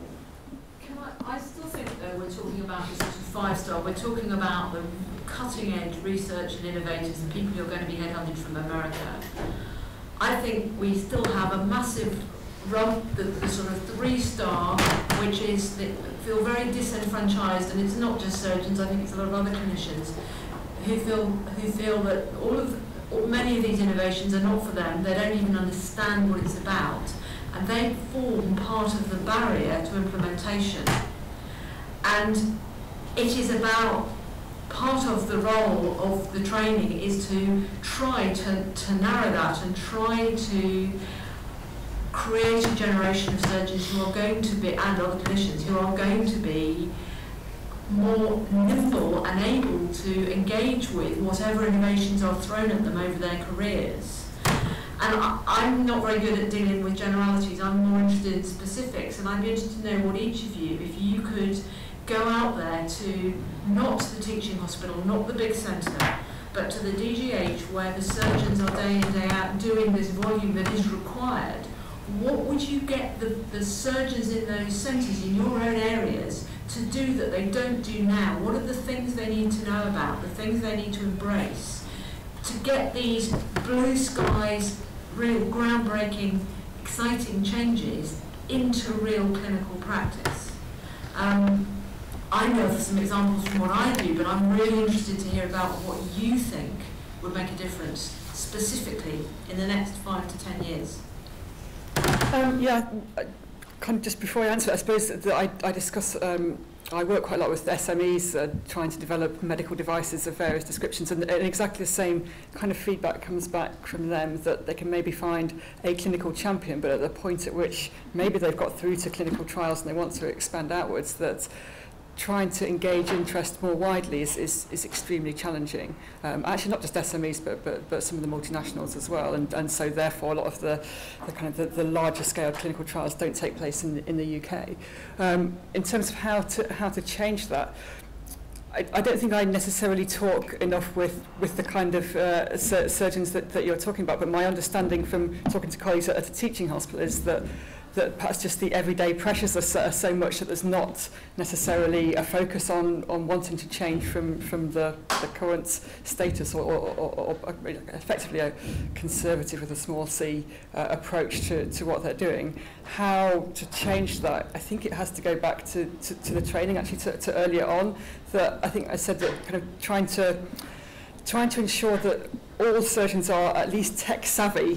So it doesn't mean that they need to be an absolute expert in all these different fields, but can understand enough of the basics and be connected to people that are experts. And I think that's where the collaborations come in, to be able to... I mean, for me, tech is managing to make my telephone work. That's about as far as I get. I mean, in terms of tech, what sort of level, what sort of things are you talking about? I think maybe that depends on the surgical discipline a little bit. So I outlined at the start a whole bunch of different technologies that I saw coming forwards, and so maybe that does change depending on the speciality.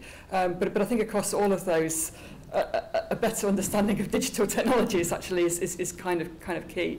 But then more specifics in stem cells, for example, or in biomechanics and in orthopedics, so that if a technology is presented, a surgeon can understand the evidence that's been put in front of them to a level to which they can say, I think this is something I want to adopt or not.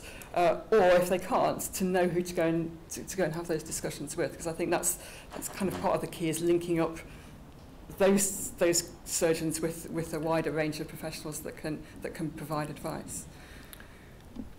I think the reason why I have focused on what you call the 5-star end is because in my mind, all UK surgeons are 5-star. I don't actually see the 3-star surgeon. I have only met, even in what I'd call non-research active or non-academically active individuals, I have only met extremely capable individuals. It's a very arduous bit of training to get there. And even the ones who've ended up not being research active, in my view, are highly capable of innovation.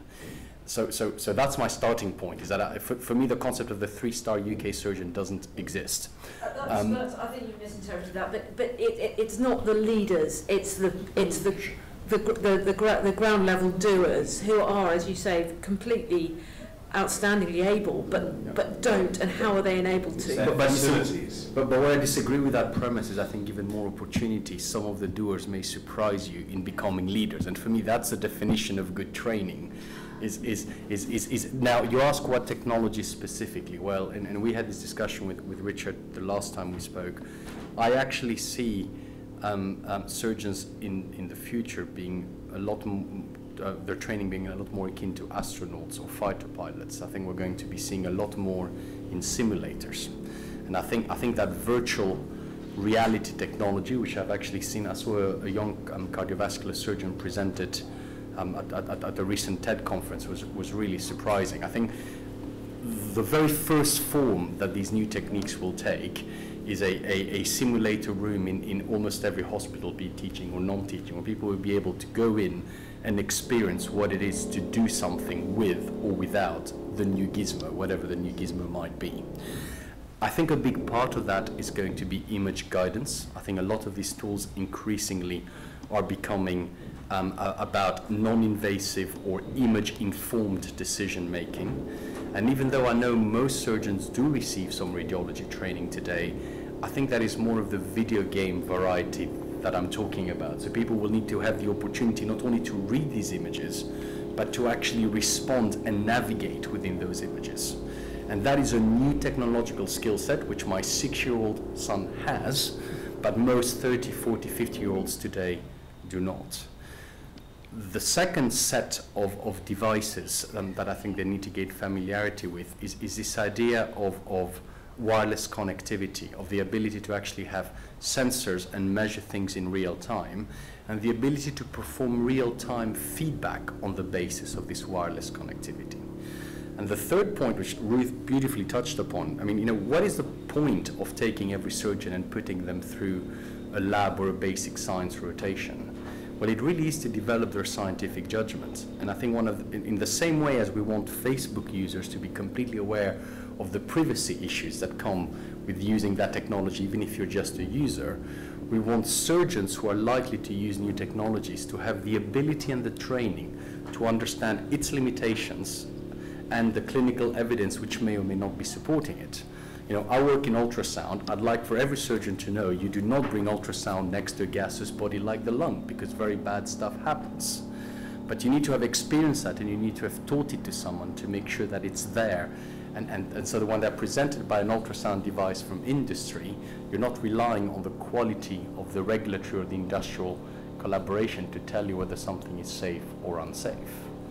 So these are the training axes that I would see. Image-guided, wireless, evidence-based and modality-based, and what can we understand about it?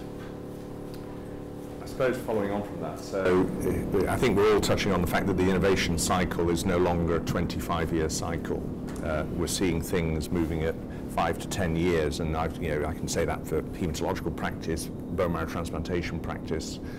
We have seen transformation with some of the new therapies coming through. How do we create the NHS readiness? Now, I would absolutely concur that we are producing 5-star surgeons. The only problem is we're placing those 5-star surgeons into facilities that will not allow them to practice their 5-star surgery. And John Moxham, who is one of the medical director of BRC at King's, who used to be one of the medical directors, used to say, what is it? We appoint fantastic people, and within 5 years, they're dead. The system has basically worn them down to sort of dust. So to facilitate or change that, we've got to change a number of things. So we will create the good people. We need to give them the opportunity within their institutions. Now, I think linkages of smaller institutions, district general institutions, very similar to the American model, which is the core centre with 30 feeding institutions who use the same SOPs, the same structures, the same training opportunities, whether it's by WebEx or by physical meetings. We need to persuade the chief medical officer and others that they do need to be given research time. Everybody does, in my view, otherwise we will just create people who are just workhorses, hospitalists, as they coin them in the US. So there are indeed some individuals who will wish to be the hospitalist. So that's fine, that's great, we should allow that. But there are other individuals who maybe, my view is, what is the difference between an academic and an NHS consultant? The answer should be nothing, absolutely nothing. That the opportunity working within as part of a team, either working with Imperial or UCL or KCL or Oxford or Cambridge, that opportunity needs to be there. So we need to bring the scientists close to the clinicians and the clinicians close to the scientists so they work together as part of a team. We need to persuade NIHR that to release that money a little bit more easily for some great projects. They seem to be quite stingy with them, and one wonders how and why they give them out. And then we also need to educate trusts and universities that, you know, impact factor journal of 50 is not the only marker of good, and that in the current ref cycle is the only marker of good with the grant income, and that's not going to be feasible for a surgeon working in a smaller hospital who wishes to innovate. I mean, the Institute of Improving Healthcare, when they came 8-9 years ago to the NHS, I was spending 4 or 5 hours with them, and they sort of said, well, innovation is happening all across the NHS. The only problem is we don't see it. There's a guy working in Hospital X who's innovating, but that person doesn't get the opportunity to go and tell anyone about it. So we need to facilitate that in all institutions. Chief executives need to be told from above that you can't have a contract that is 9 sessions DCC, 1 SPA. That's never going to allow those individuals who've done an MD, PhD, came with great hope and then have it crushed to death on the first day. NIHR need to facilitate that. We need to have structures in hospitals that facilitate research. I mean, I'm sure it's true in everybody's hospital here. I want to do this research program. Okay, now here's 5,000 pages for you to fill in, and then you submit it, and then they say, no, you need to send this back in. And have you spoken to the HTA? Have you spoken to the MHRA? Have you spoken? And the answer is, oh my God, I don't know how to do that, because you never got that training as part of your program. So the idea that you could indeed facilitate that, or have departments, like in the US, I come with a good idea, it's on 1 sheet of A4, I hand it to the team, 60 strong, and before I know it, I've got a 179-page document ready to roll.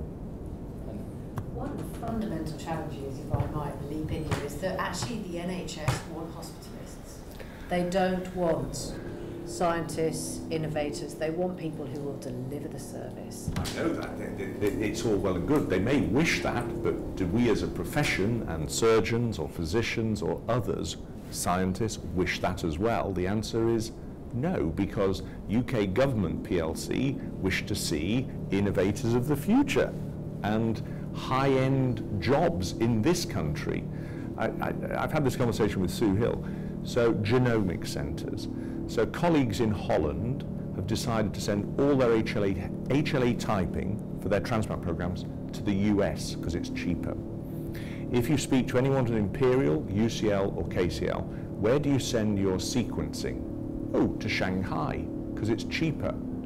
So the idea that certain components of care are just not necessarily going to happen here. Furthermore, is robotic surgery, could it be done from China? Have robot, put patient on table, surgeon in China does the operation for you, or in the US or anywhere else in the world. So we've got to start looking away from these structures and silos and be rather more open-minded. Industry will come here if we have innovation to offer, and we offer that basic science and transformation through to clinical practice, and then pay them for it. And that's where obviously NICE and others have those discussions. But we cannot assume that the simple hospital structure will necessarily have to be there, because this AI and robotics can be delivered from outer space. So how do we begin to get from here to there? Because that's the challenge, isn't it? Because every step you take feels like a giant mountain to climb as you try. I'd like to make a small incremental suggestion, because it goes back to the context of to the concept of lifelong learning, which I think you alluded to, which is, you have your hospitalists. How do you encourage them to take up new techniques? And I think the easiest short-term fix is the concept of short periods of sabbatical leave. So it exists in academia, and it exists in academia for a reason, that if you actually try to go through an entire academic career of 40 years with what you learned during your PhD, you're going to be in trouble very quickly. And I think, carefully managed training sabbaticals for surgeons would achieve two things. They would break the fatigue pattern, which I think is important in making it an attractive career, but they would also enable people to go and immerse themselves in a new development in their discipline, that they can then be the in-house expert in their hospital, in their non-teaching hospital, and embrace and bring into practice. Well, I mean, study leave is a good example. If you speak to an Australian or New Zealand colleague, they get about £15,000 per annum to go to the appropriate courses because of the distances, of course. Most study leave budgets in most trusts have been whittled down to £495, certainly for me where I am. I've never applied for one. So it doesn't make it easy for anybody to get that appropriate training. Going back to the hospitalist issue and the United States, of course, we haven't made that step yet, but you have to recertify. That doesn't mean revalidation as we have it in this country. That means that every 5 years, you actually have to formally take your exams again to prove that you are an appropriate surgeon, physician, or whoever you are, and to continue practicing. So that, if the innovation cycle starts to accelerate, which is indeed doing, and we keep being told that you will have 3 cycles of your life or job, then the medical profession may well have to smarten up and say, actually, we are going to have that sabbatical period, call it the revalidation process, proper revalidation process, to allow us to re-engage and to move to the next level, because the change is coming at a pace, I think, in all the disciplines, not just surgical disciplines. That's a discussion I've had before, and the sort of counter comment goes back to the hospitalist bit, in that if you do have to go through a not just a revalidation cycle, but doing the exams again, when you run your system so thin, where cover falls apart if someone goes off sick, the thought that someone may not pass their exams and they won't be able to continue, they can't deal with that concept. So we do actually need I think we need a staff base that is actually much greater, and we're talking about that already, though. For people to have time to go and do a period of sabbatical leave or whatever, there has to be somewhere backfilling that to allow the service to continue. But in the US model of care, advanced nurse practitioner, physician associates, for example, in Seattle, if you look at cardiothoracic surgery in Seattle, some of the most highly paid individuals, not just the surgeons, but the associates who actually do most of the opening, closing, a lot of the routine, mundane hospitalist stuff, and they are not necessarily doctors. No. They're nurses. They're a physicist who decided to retrain. There are many, many different backgrounds and specialities. So I think, again, we need to be careful about thinking of what is the future of any of the disciplines, because we're appointing hell for leather advanced nurse practitioners who are actually far superior. They're static, they're running the wards, whereas the trainees, because of the way training is being developed, cannot be there for more than so many hours, and they're having to do shift pattern working, whereas the hospitalists, nurses and others are there Monday to Friday or 7 days a week between the hours of 9 and 6, providing that service. A lot of surgery may not necessarily need to be delivered by a surgeon. I'd also like to convey to you a discussion from a few weeks ago, which is, I mean, you ask how these new initiatives might be funded or supported to enable current workload. I'm sure this must have been discussed at this panel, but I think private practice may actually offer a route forward. And I know there have been very varied views within the NHS system as to how much we should welcome the involvement of NHS clinicians in private practice, and views diverge. But I actually think there's a very good opportunity to provide people with that duality. Part of those revenues could then be used to support some of these endeavors. And I also think there's something very interesting about private practice, particularly in surgery, which is often overlooked, which I have personally experienced in some of the projects I've been involved in. Between completing a phase 1 or a phase 3 trial and a treatment being widely available, there is a lag. And actually, very often during that period, the new treatments are very often first experienced, therefore first taught and first learned in private practice. And from a UK PLC perspective, I'm not a surgeon, I'm not part of that lifestyle and what it entails necessarily, but I think private practice offers perhaps an opportunity rather than a threat to bridging some of these training gaps, and actually providing and filling some of those funding gaps to enable some of those schemes to exist. And I think we have to have a more open conversation about those opportunities rather than thinking NHS private practice, separate discussions. Nick, do you want to come in? Yes, so just going right back to just your thoughts on, particularly on the personalised medicine, which obviously lies behind many of the things we talked about. They're not entirely. Some of the things are more are set in the more traditional, taking whole populations of people to do things to. And then there's the issue, you've got innovations in personalised medicine where the traditional way of evaluation is no longer appropriate. The concept of the randomised controlled trial is out the window. In fact, interestingly, it's getting much closer, perhaps, to the sorts of evaluation appropriate in engineering, where you don't do randomised trials for building a bridge or something. We just do random trials. It works.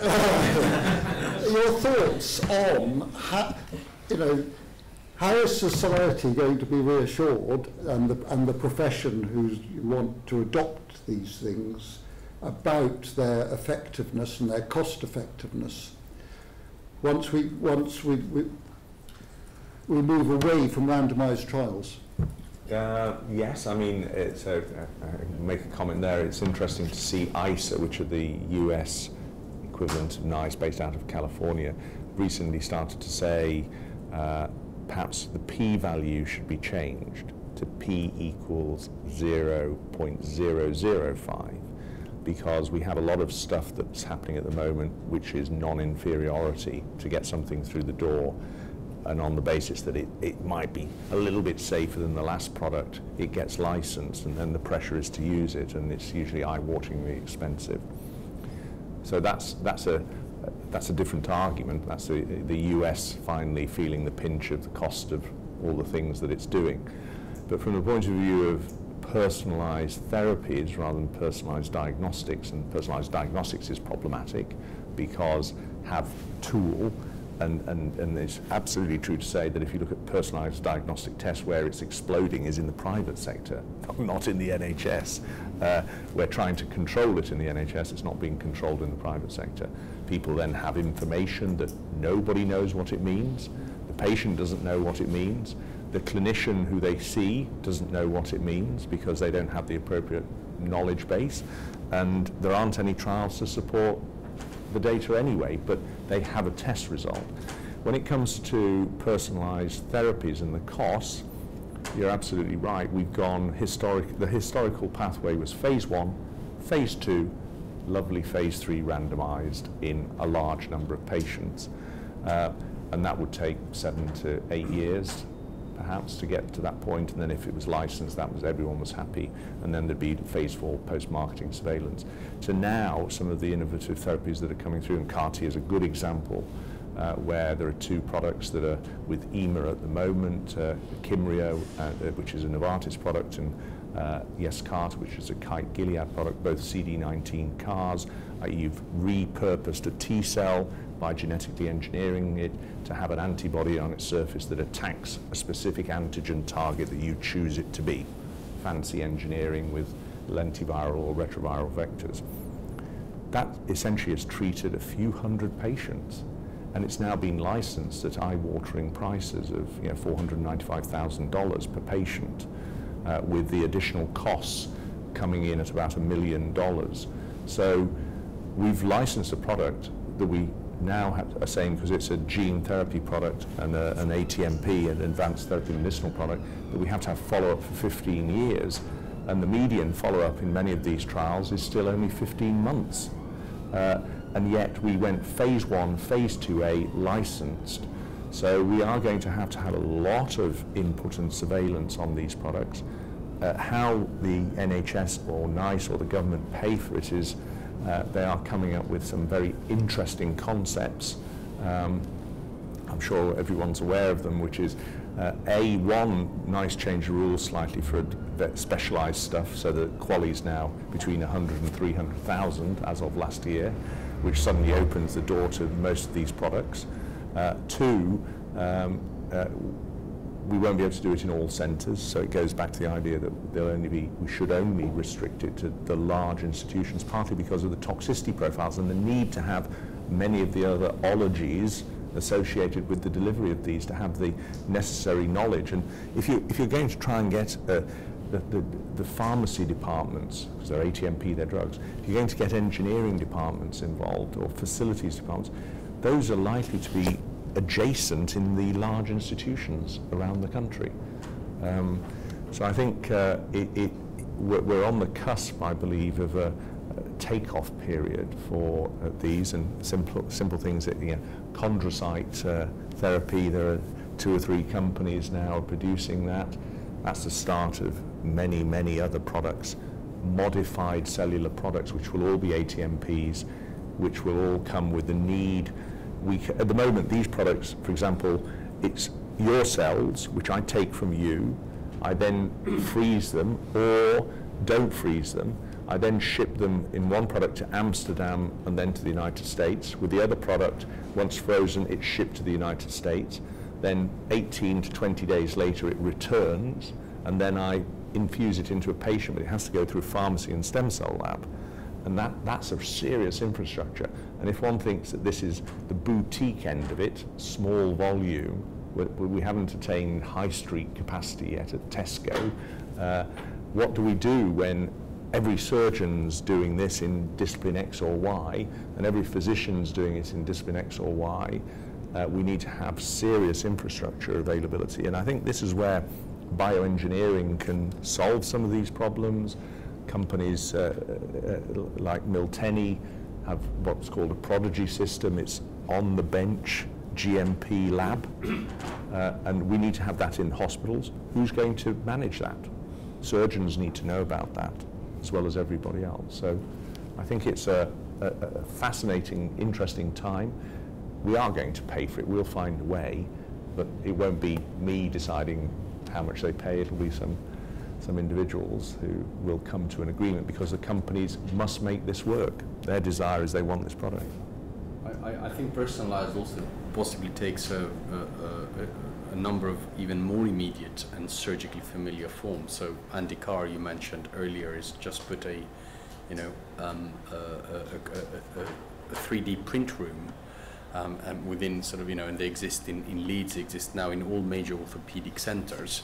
So this idea that you use patient-specific information to print your own implant in-house for plastic surgery, for orthopedic surgery, molded, tailored to that patient with the right characteristics for that location, and then over time that implant may be modified for that patient's specific immune system, for that patient's specific allergies or inflammatory reactions to those particular materials.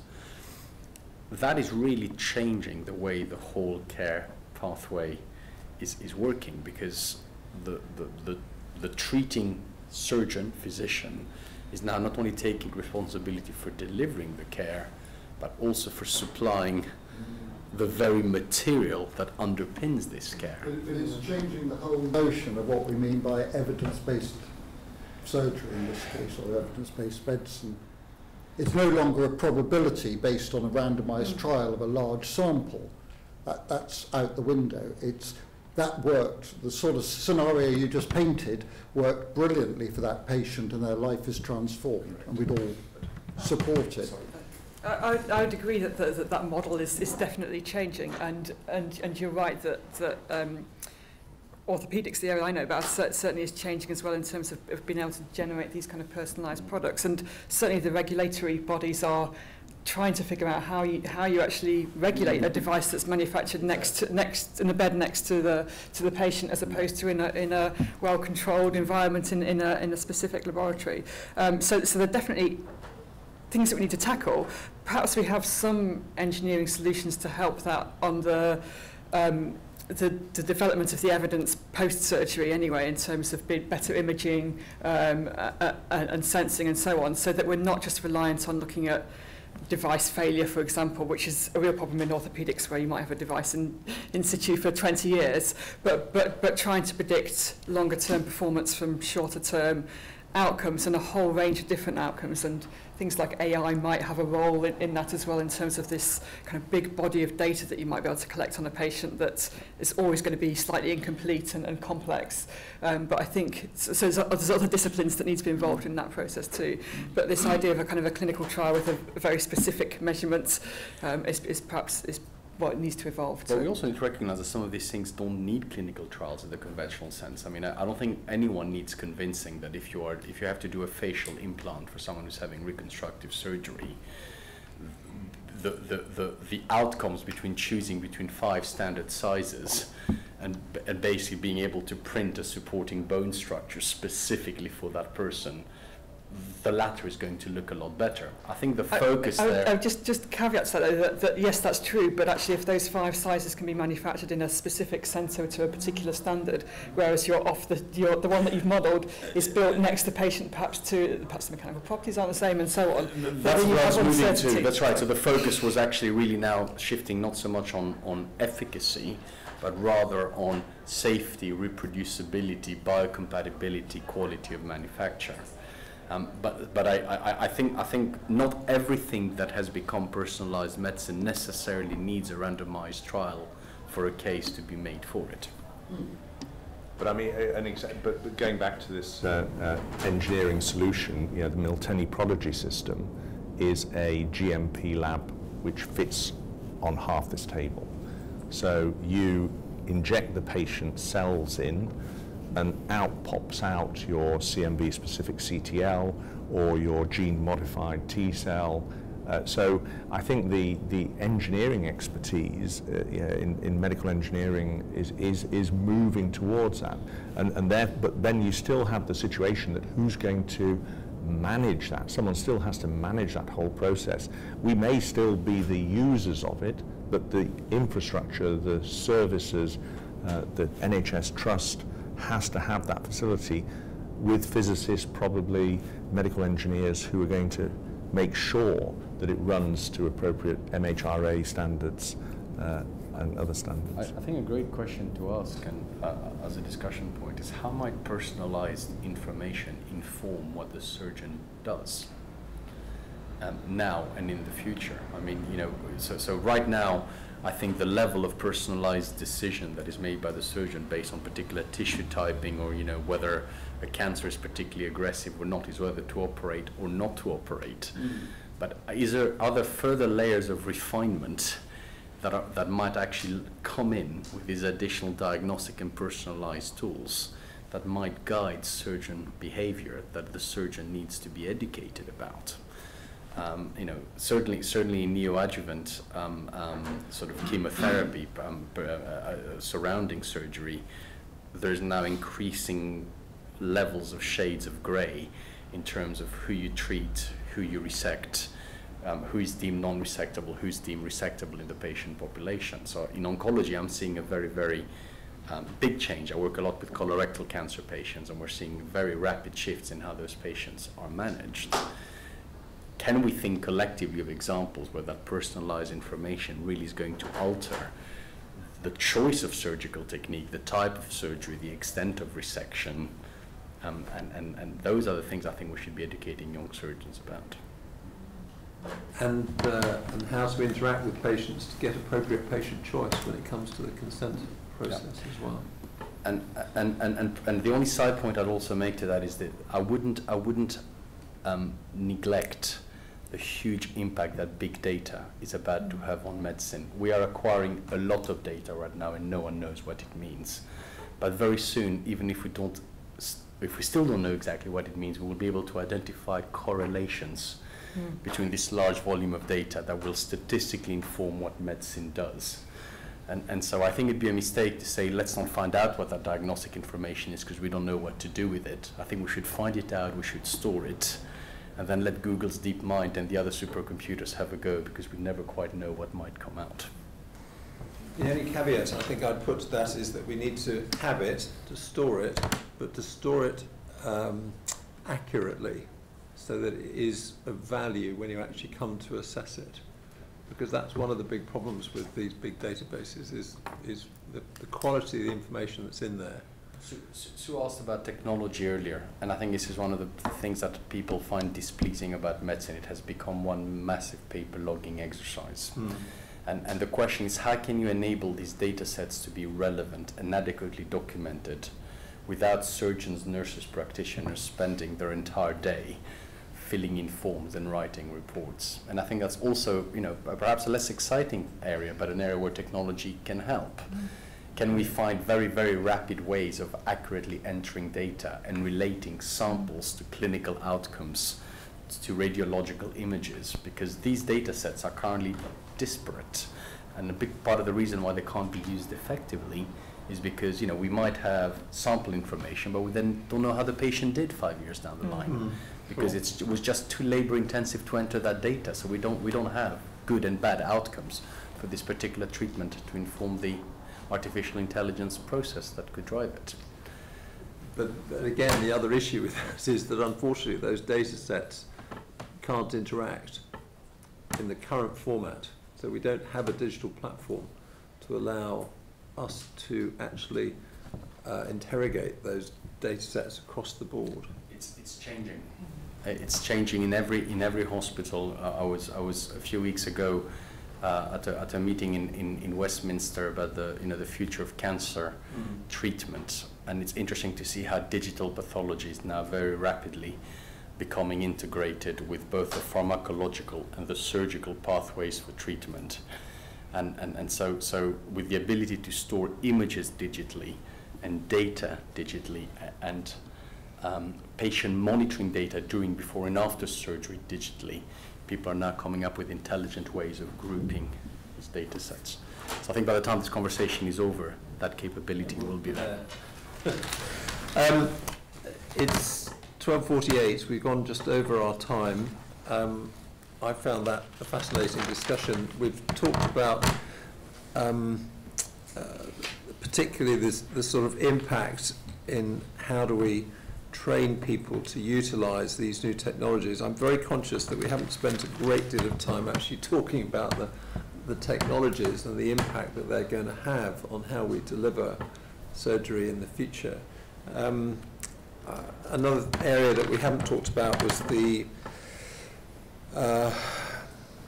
the issue of healthcare safety investigation that was brought up in the engineering submission, which I think is, we have a lot to learn in medicine in terms of how do we make assessment a learning and supporting rather than a punitive culture, which is what we currently have.